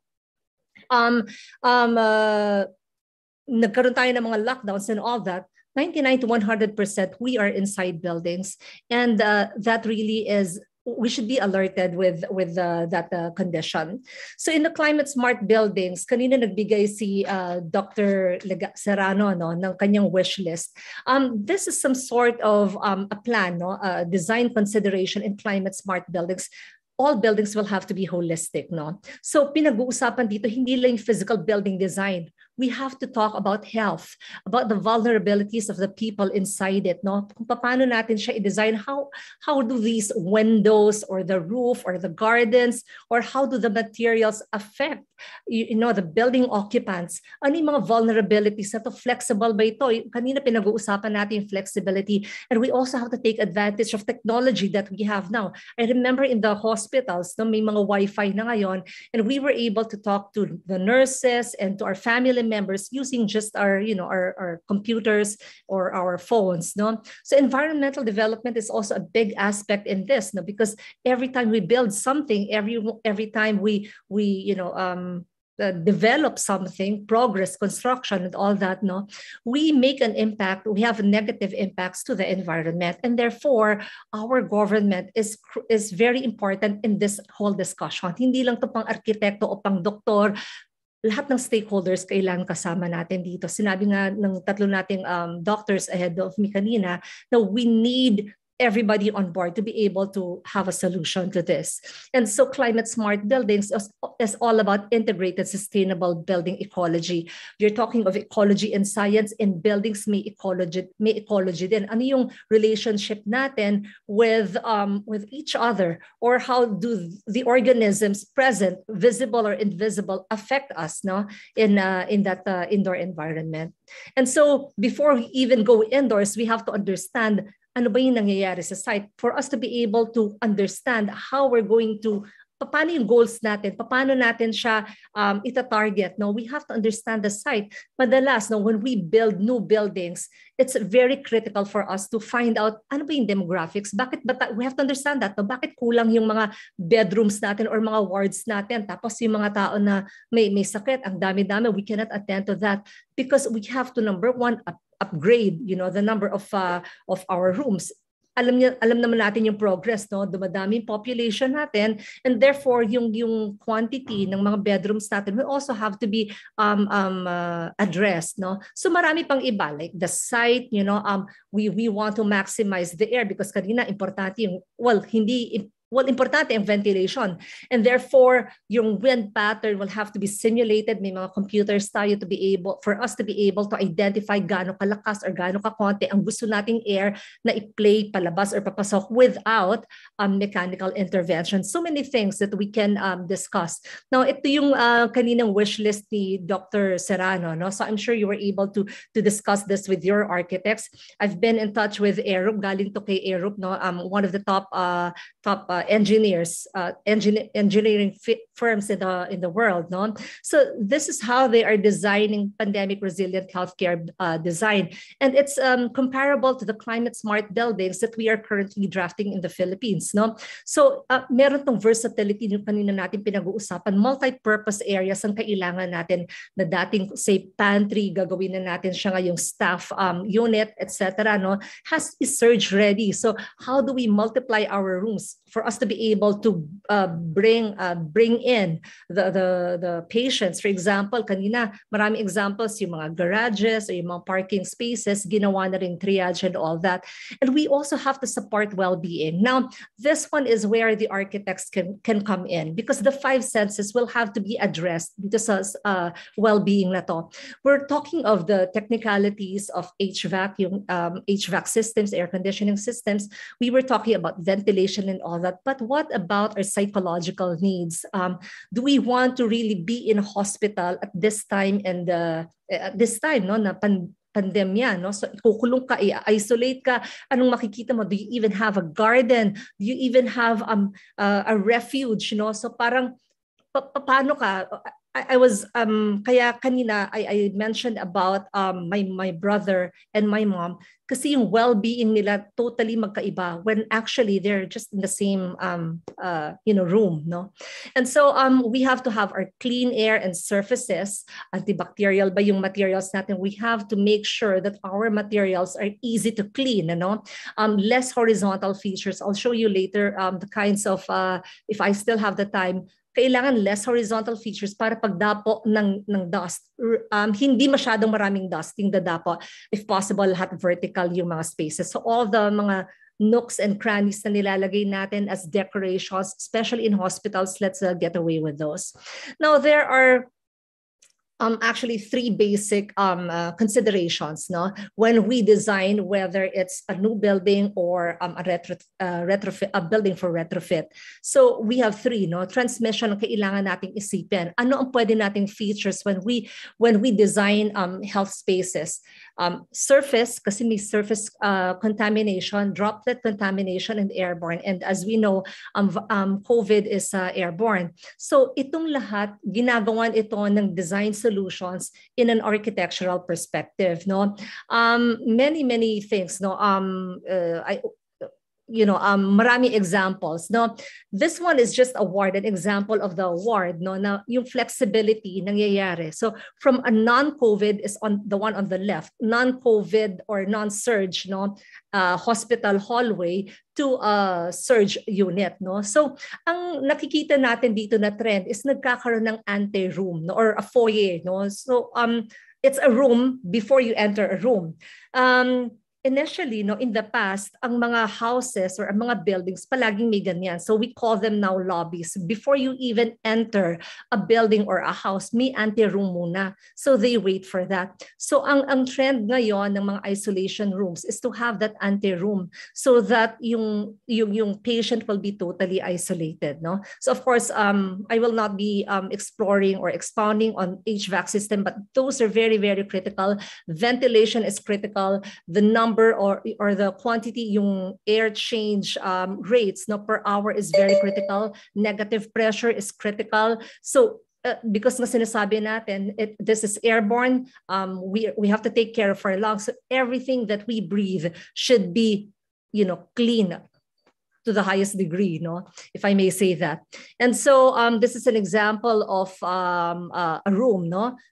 Pwede kasi siyang pang retrofit. Pag limited ang space, of course, we'll do away with this. No, we need spaces for anteroom, and then we'll just upgrade with ventilation. So may mga pros and cons, no, for ventilation upgrades, and we have many studies on that. It's very technical. Just something I'd like to share with you. No, this is the before and after of your ducting system, air conditioning systems. Ito ng mga commercial establishments. The one on the left side was before occupancy. Construction pa lang yung pinag-uusapan natin, ano? And a lot of commercial establishments, kung hindi nag-apply ng green certification, they just move in. So yung occupants come in for as long as meron na silang building occupancy. But if you look at the ducting system, ganito yung itsura. So, day in, day out, and then so many days will pass, years, no, hindi nalilinis. Yung alikabok during construction is the same air that we are breathing, no, when we are occupying the buildings. So, what more, no, kapag nasa hospital tayo and ang ducting system natin ay hindi masyadong nalilinis. Again, the key is we have to clean even the surfaces that are, invisible or hidden to us.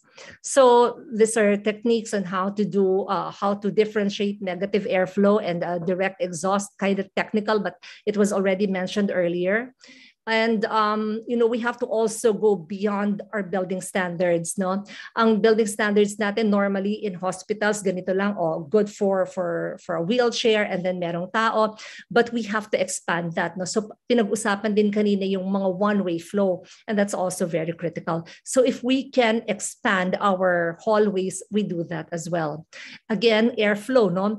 If you look at the history of healthcare facilities in the past, no, palagi silang merong atrium. Not just healthcare facilities, but most buildings, most structures in tropical countries, meron siyang airflow kasi that's a very critical in tropical areas or in non-tropical regions also. So you'll see here two kinds of passageway, wind passage. No, yung isa is yung longitudinal, the other one is naka-atrium type.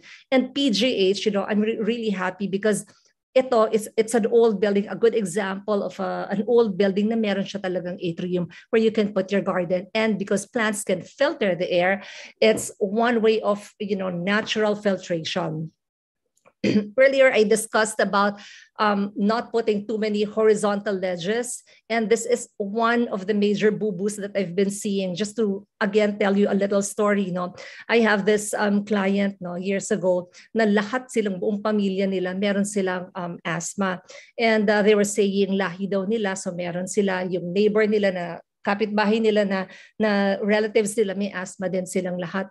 And so I told them ano yung mga pwede nilang tanggalin kasi baka nagte-trigger na asthma. And so everything was sinunod naman nila to the dot. No? And then when I visited, the site visit ako, one culprit was the cove lighting. Usong-uso to in the 80s. No? I'm not sure if you're familiar with cove lighting, pero para siyang yung pocket where you hide your light. Para medyo dramatic yung effect, no? May diffused light ka. But when I went there and saw how it was, no, ang dami niyang mga insect droppings, ang daming dead insects, may mga rodents, namamahay dun lahat. So especially in hospitals, it's this is something that's very basic, but I'm still seeing this in a lot of structures, no, hospital and not. May mga cove lighting pa rin sila. There are many technologies now, no, technological upgrades, lighting upgrades that you can do and get away with this dust accumulating respiratory risk feature, architectural feature. And I'd like to also mention that we cannot forget, no, that climate change is caused by carbon emissions. Carbon emissions is through the burning of fossil fuels. Ginagamit natin to sa kuryente natin. So we have to ask ourselves in the medical field, no, nagpapagaling tayo ng patients, nagpapapasok tayo ng patients because we want to give them care, no? But what about those who are not coming in as patients? How do you care for them? We have to think about the energy that we are burning because dinadagdag natin yan, yung carbon emissions natin dun sa air, and which cause climate change. And we know that climate change could be, climate change is actually bigger than COVID, no? And if we are now panicking because of COVID, nag-iba na yung pamumuhay natin, we have to also think about climate change because it will really change our lives. It is already changing our lives. And, yung flooding and all that, no? Remember that walang vaccine sa climate change.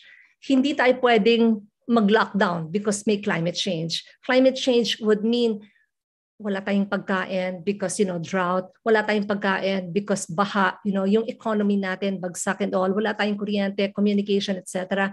And we are very unhealthy because of, pollution and all that. So many, many layers of problems of climate change. And so we have to attend to that. And if I may add to the wish list of Dr. Serrano, let's also include the 17 SDGs, or the 17 Sustainable Development Goals of the United Nations. So these can all be incorporated in any building, I would say in any structure or in any office. And so to simplify everything that we've been hearing, we have come up with 3 simple terms to remember in climate smart buildings. It's called the triple S approach. We have to design for survivability. And if this is in your mind, paano ka makakasurvive with this lockdown and all? Dapat may tubig ka. So how do you design for water na meron kang water all the time? Paano pag nagsara yung utility mo, may tubig ka pa rin ba? So you have to be self-sufficient as well. Many of us experience this. Naka-lockdown tayo, wala tayong ayuda. So where do you get your food? So these things, so kailangan you think about that. It should be a feature in all buildings. We have been promoting this many, many years ago, and this is something that you cannot find in green building certifications. But for humans to survive in lockdowns and in pandemics, you have to think of self-sufficiency. How do you make them self-sufficient? And again, sustainability will be a part of any green building design or any green intervention. Regeneration of sustainable features should be there. So how do you replenish water? How do you replenish food, etc., etc.? How do you even have kuryente when there's no power in the utility? So because energy is the main culprit of climate change, in most projects, palaging yan yung nauuna i-design. So the target is to really reduce. The projects that I'm going to show you, mabilis lang to, will be from small projects to big projects to communities, meaning what I want to tell you is there is no limit, or there are no limitations when we're talking of green design. So from a small house, we can reduce energy by 80%, water consumption by 50%. So this is a very sustainable house. This won an award kasi very self-sufficient siya, and this was designed 12 years ago. And nung nagkaroon ng pandemic, hindi nila kailangan mag-aircon, hindi nila kailangan lumabas, meron silang pagkain makukuha, merong fish, merong mga fruit-bearing plants and trees and all that.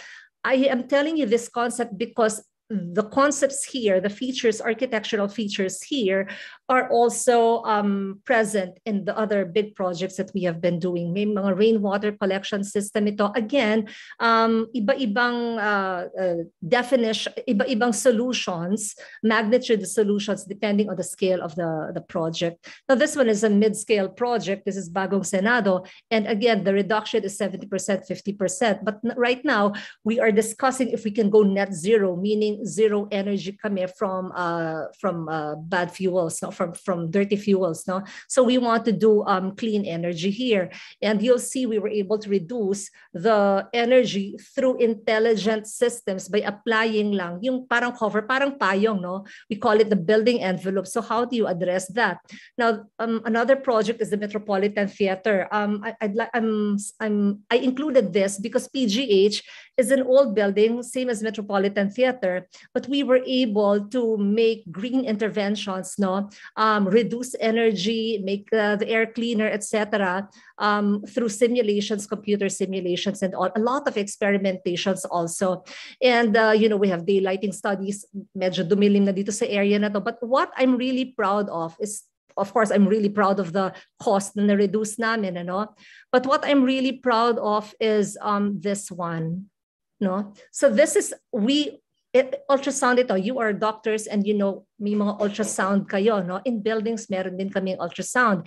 And we were able to find the cause of mildew, of molds, of fungi in the air, in the theater, because may baha sa ilalim. And, technology now is very, I'm very happy with technology now. And so you combine it with, your practicality and with your green concepts. It's win-win situation for everyone. And again, this is another old building, but not so old, no? It's an institution, and just to show you yung mga daylighting harvesting. You know, the reason why I want to point out the importance of daylight harvesting is because alam naman nating lahat that sunlight is a natural sanitizer. And it reduces right away yung mga airborne germs and the bacteria natin. Not everything can be addressed by sunlight, no, but if we can have that, it can also affect our hormones, no. Kasama to sa sick building syndrome research, it can regulate our melatonin, regulate everything. You know, the doctors here, I do not even want to expound on that, but really green building should be able to regulate your hormones as well if you study, if you apply itong mga daylight harvesting and all that. And I mentioned earlier, nung nagkita nga kami ni Dr. Suzy, ito yung isang project na, you know, pinag-usapan namin because this was clearly pre-COVID. Ano? This was in 2018, no, Dr. Suzy. And again, this is a manifestation of how we should be designing spaces. No? So it's not just about technical or technology or about just ventilation alone or lighting alone. We also have to think about yung triple S na sustainability and self-sufficiency and survivability. And so these are some photos of some projects, no, with the features, architectural engineering features, and with the green features. And pinag-usapan yung flexibility. You know how flexible this project is, no? Ito yung kaninang bahay. We were able to make something out of it, no? So you were talking about staff housing. How fast could you build staff housing, no? So paano kung biglang nagkaroon ulit ng surge and wala kayong nursing station katulad ng sa PGH, no? If we have available lots, this can readily be installed, no? These are modular housing units, no? And then if you develop that any further, pwede rin siyang maging isang lying-in clinic or a small clinic. Pinag-uusapan natin na merong you know, atrium or airflow and all that. It's very flexible, no? Similar to your concept of administration in hospitals. Your buildings also will have to be flexible enough. So just to, you know, give you an example of how biophilic design or regenerative sustainability is in other countries. This is an example of a hospital in Singapore. This is the Kutek Puat Hospital, no? Yung meron silang water view, but this is actually man-made. Dito nagko-collect yung rainwater nila, reuse the wastewater. They created like a lagoon out of it, and then they made sure na yung mga patients will have a good view of the man-made lake na actually green feature nila, no? So maraming ways on how to do it, no? So this is an example of biophilic, and it's the same hospital na nung nagkaroon ng pandemic, no? Yung triage nila was really just outside, no? So bago pumasok at ma-infect yung loob ng building, nandito na sila sa labas. So it was flexible in that way. Dati parang outdoor spaces lang siya, lobby and all, tas naging effective siya nung nagkaroon ng pandemic. And again, the importance of atrium. This is a new building, but again, because Singapore is another tropical country, no, mainit dito, so ventilation is very critical.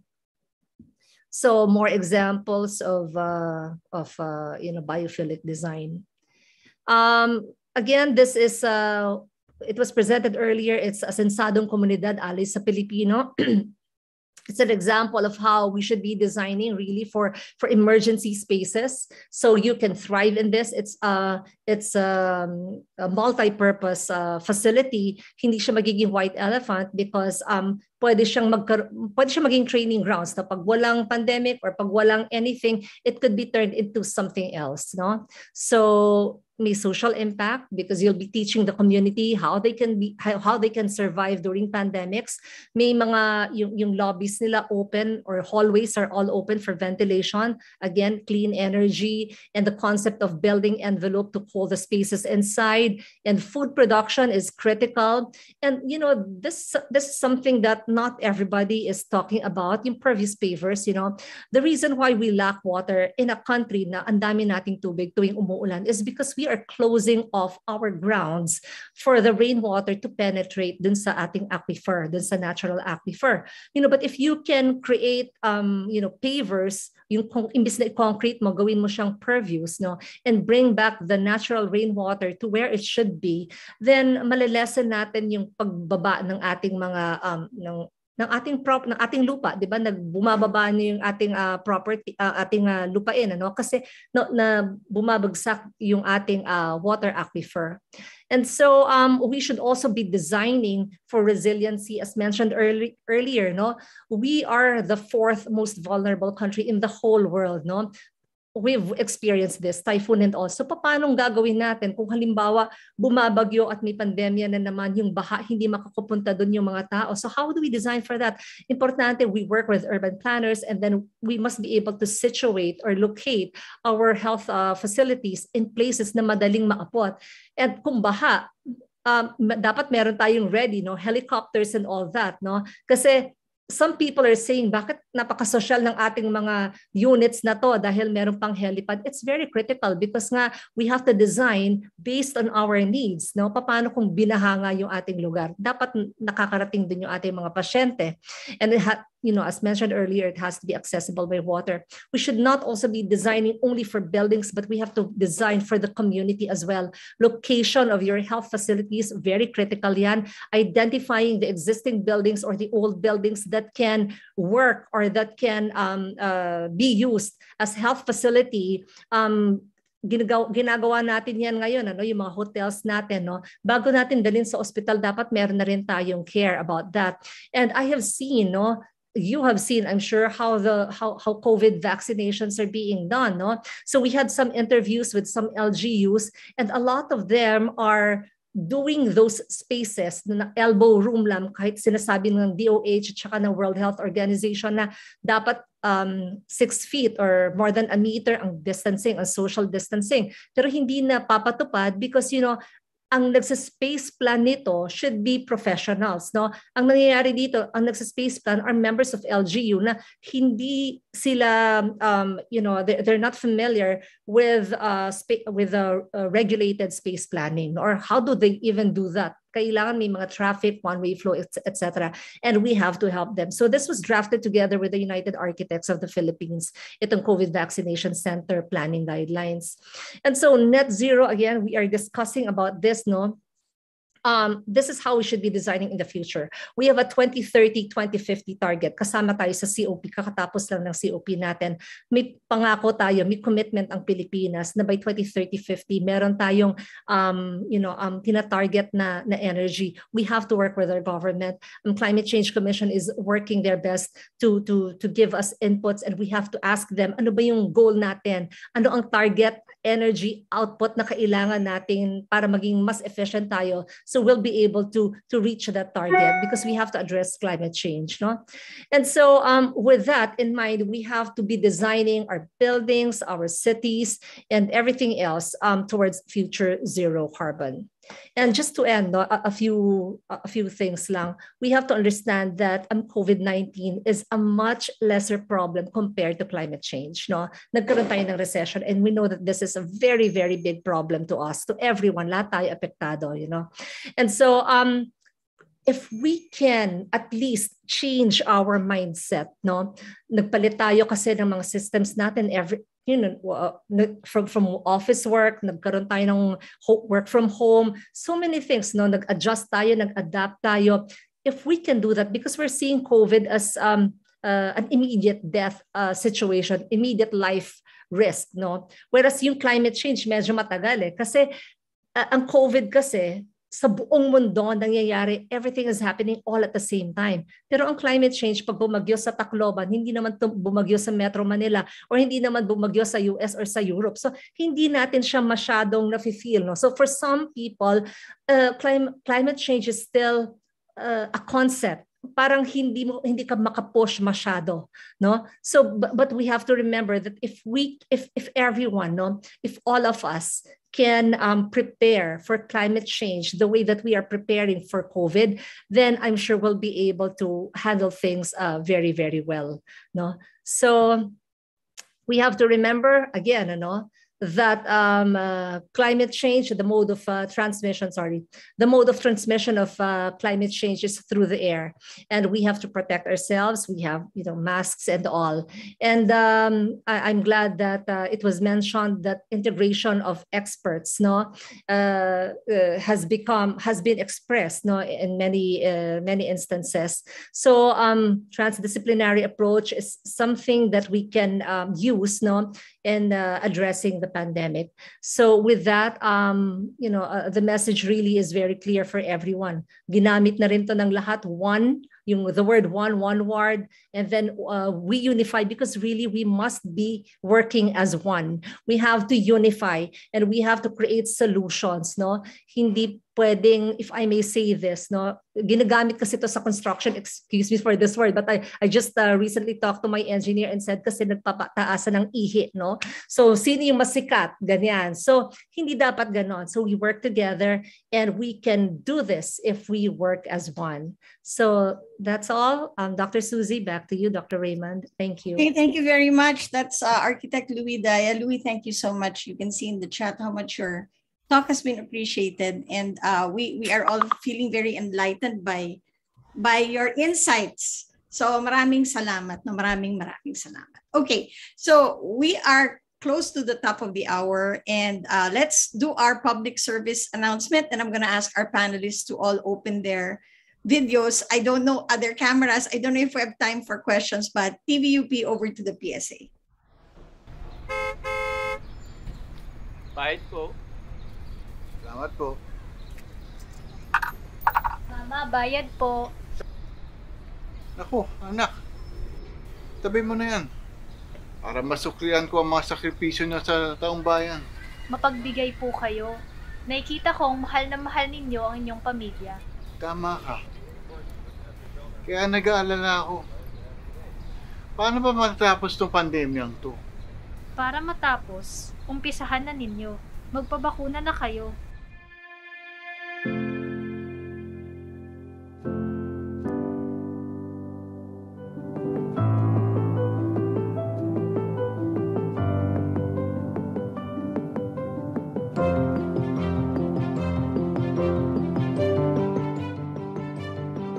Dahil mahal ko kayo, magpapabakuna ako. Thank you so much, TVUP. The COVID communication public service announcement is one of the many outputs of the UP research entitled Communicating COVID-19 in Post-Quarantine Philippines. It's headed by the UP Vice President for Public Affairs, Dr. Elena Pernia, and funded by the Department of Science and Technology, PCHRD, and the Department of Health through the AHEAD HSPR project. Dr. Susie? Yeah, Raymond, I think we have time for only one question. So it's your choice, Raymond, what the question is. Well, there's this one question which is I'm also interested po, no? And I don't know if any of our speakers will be able to answer this. But is there any incentive from any international group or from the government for healthcare facilities and hospitals to go green? Any certification that they will need to undergo so that they're certified to be as a green healthcare facility po? Well, if I may answer, Dr. Raymond, no? Go ahead, So, Architect. may mga green building certifications ngayon, and these are all almost kagustuhan ng administrasyon ng ospital, no? So wala pang masyadong rewards ngayon, very konti if meron, ano. But ang lagi naming sinasabi dito, ang panalo dito yung tao, no? So if we are to do green buildings, it has to be because not just of the patients, but because of the staff as well. Alam naman natin yung kakulangan natin ngayon ng mga medical workforce, di ba? So if we can give them a good place, or para ma-retain natin din sila. So meron na rin ngayong green building certifications, ang tawag sa kanya ay WELL, no? It's focused really on the health of the building occupants. Okay, unfortunately, we don't have time for discussion. I think we need a part 2, sabi, no? Anyway. So let's see. We're going to give our speakers a few minutes to just formulate their parting words. while Raymond is going to answer the poll and then do the evaluation. Raymond, over to you. Thank you, Dr. Susie. As our panelists are collecting themselves for their final messages to the audience, we'll go through the two quizzes from the PON poll. First question, what should hospitals do to prepare for the pandemic? 91% of the respondents, so of the 787 respondents chose all of the above. That's the correct answer po. Kailangan po natin lahat. Effective and accessible leadership, constant review and revision of infection control and prevention protocols, healthcare worker restructuring, infrastructure redesign and restructuring. For the second question, ano-ano po ang mga health facilities na pwedeng makatugon sa krisis ng pandemya? Again, ang tamang sagot po dito is all of the above, which is 77% of our attendees chose this. And we're very, very thankful for all of you who were able to join for our fun quiz. We'll also go straight to our evaluation poll. We hope that those who are still in the Zoom, 888 of you, will be able to join in and answer the evaluation poll. Hindi po kami naglalabas ng separate na evaluation poll. Ito na po yun. And these are 5 questions answered using a Likert scale. First question, the panelists demonstrated thorough knowledge of the topic. Number 2, the panelists were well prepared and organized. Number 3, the panelists spoke clearly and audibly. Number 4, the panelists used appropriate language with technical medical jargons adequately explained. And number 5, the panelists contributed to new perspectives and knowledge on managing various key COVID-19 health issues. We will not be closing the evaluation poll just yet as we move on to our final messages.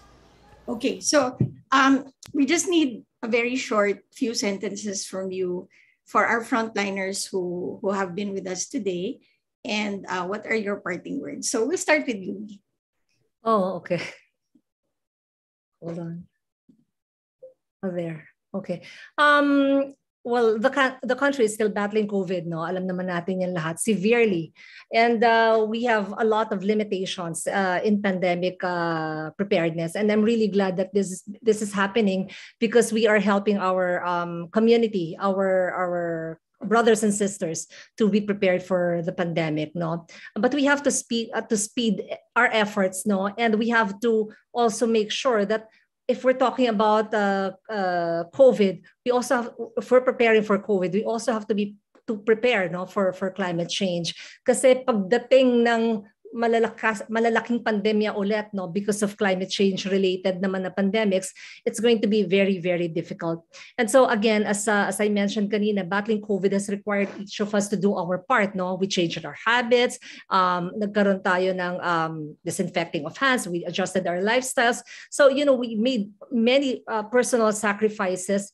And if we can do this in our homes, because our homes can also be health facilities, and para hindi natin maklog, no, yung hospital system, we have to do this, and we have to take a part, our part, no, especially tayo. We are influencers here, if I must say, because we are being heard, no. So if we can tell everyone to tama yun, magpa-vaccine tayo, and we have to plan our building facilities very well, then matutulungan natin lahat, directly or indirectly sa pandemics na ito. Okay, thank you very much, Architect Louie. Okay, let's go to Dennis. Dr. Dennis, please. Yeah, thanks, Susie. We've learned a lot over the past 2 years of this pandemic, and we still continue to learn every day. So I just enjoin everyone to keep on listening to the experts, follow the advice of our experts, and let's just cooperate in order to end this pandemic once and for all. Thank you very much, Dennis. Gab? Well, paulit-ulit kong sinasabi, I'd just like to repeat again the 4 lessons that I have personally learned from this pandemic. Fight the fear, believe in good science, never let your guard down, and let's take care of each other. Thank you very much, Susie. Thank you, Raymond. Thank you very much, Dr. Legaspi of the Philippine General Hospital. Okay, so just to close, I'm not going to give a long summary. I just wanted to say that today we spent some time thinking about what we're going to do in the future. And PGH has shown us their plans, which look very feasible to address disruption of services for non-COVID patients, the anxiety of health workers, confusion about patients where to go, and the need to just overall improve our health facilities. So they've shown how engineering innovations and design can be applied now so that in the future, hindi tayo magkakaganito. Dennis Serrano of St. Luke's also talked about all the issues, especially around traffic inside hospitals. No? How do you use, how do you change, how do you retrofit, how do you become flexible and adaptive? And so I think the main message was that it's not just the public hospitals, but even private hospitals that are well resourced have to deal with this. And of course, Louis walked us through design, smart design, climate, sort of climate resilient architecture. And I would say that, and I've seen this in some of the literature, that whatever we're doing for COVID is actually good for climate change. So we have to, the same response that we have for COVID is the response we're going to have for climate change. And just on a little note, right, we are supposed to work together so that surface temperature of the Earth will not go beyond 1.5 degrees Celsius. Well, in July 2021, it was already 1.6 degrees Celsius. So yung sinasabing, hindi kami nananakot when we're saying that there's something more that's coming, but this is based on the science. So it was a great webinar for me. I felt that I learned a lot, and I'm very inspired by our speakers, and I just like to thank you and our audience for being with us today. So over to you, Raymond. Thank you, Dr. Susie. For those who are asking, we will be collecting all of the questions that we have in the Q&A and also in the chat, and we will be relaying them to our experts and then aggregating all of the answers and posting them later on. We'd like to take this opportunity to thank our excellent panel of experts for today. Not every day that we're able to be graced with their expertise and their presence, and really be able to learn from the nuggets of wisdom that they have shared, from not just from the health sector, but from a more holistic perspective for using the systems approach. Very, very important to note that teamwork is critical. A collaborative approach is necessary for us to be able to get out of this pandemic. So maraming salamat po, Director Gap Legaspi of the Philippine General Hospital, Director Dennis Serrano of the St. Luke's Medical Center, and Architect Louis Daya-Garcia of the Green Architects. Maraming salamat po. You will see in the chat how you're well received and well loved, and they really are very much receptive to all of the knowledge that you have imparted. Maraming salamat din po sa lahat po ng ating mga nakidalo sa ating webinar for today. I'd also like to take this opportunity to thank the very hardworking team behind the Stop COVID Deaths webinar series. Without each and every one of you, we'll not be able to provide this quality content week in and week out po. So maraming salamat po sa inyong lahat. And finally, all Stop COVID Deaths webinars, 77 na po, no? And will be 78 right after this webinar are archived for viewing at the TVUP YouTube channel. So please feel free to watch them on the playback, kahit anuman po ito. We will be especially highly recommending this webinar just because it's something that encompasses not just the work but also in your home if you're looking into incorporating any of the recommendations by our experts. So this formally closes our webinar for this week. Next week po, maganda po ang ating pag-uusapan. It's not something that we have been talking about probably more consistently and more often than how we should be doing it. But we are really looking forward, at least for our experts, to join us for next week, and this will be about COVID-19 testing. We look forward to your company again next week. Same time, same channel po, from 12 noon to 2 p.m. every Friday. Let's make this our regular Friday lunch date. Lahat po ng inyong mga kasamahan, sana po ay maka-join na po sa ating Zoom webinar. Lalo na po yung mga nagwa-watch party po either in sa Facebook at sa YouTube po. Sana po makapasok na po sa Zoom for next week. Maraming salamat po. Makita-kita po tayo ulit. It's a date. Okay, thank you very much, Raymond. Next week, as Raymond said, it's about COVID testing. Ano bang mga bago sa COVID testing? Magpapatest ka ba kung na-vaccinate ka na? Meron ka bang meron bang testing na dapat gawin pagkatapos mabakunahan? Ano ba yung antigen test? We will talk about all things related to new forms of testing, and we'll see you next week. So together we can stop COVID deaths. So keep safe, keep healthy, and see you online. The enemy remains unseen. I'll keep your hand in mine. Let's say a prayer one more time. I know you long for home, but I am here, you're not alone. I'll stay with you until the coast is clear.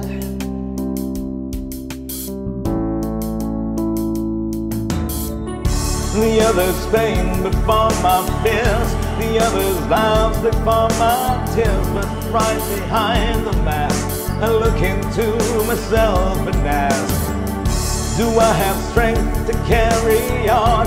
My God, how long must this go on? I need you here to keep me strong. I'm here to hold the line. I'll keep my word until my time. Look into my eyes and say his name to realize it's fine to be afraid. Just hold on to the word he gave. This time will come to pass, 'cause this salvation's made to last. He'll carry you to see the break of day.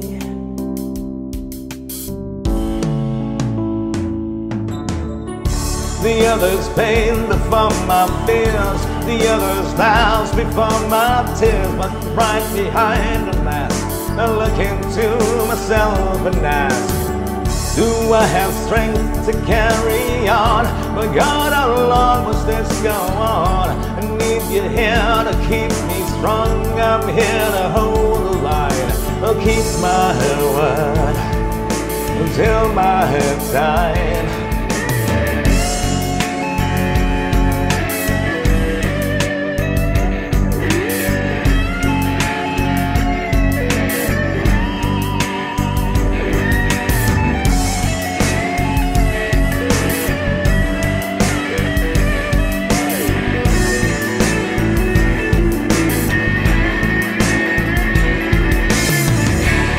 The others' pain before my fears, the others' lives before my tears. But right behind the mask, I look into myself and ask, do I have strength to carry on?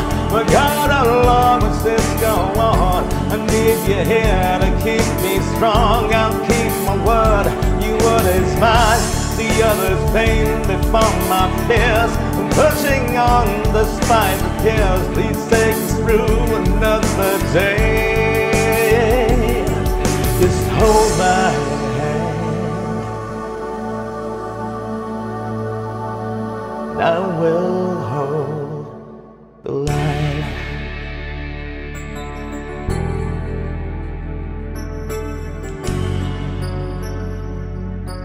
I will hold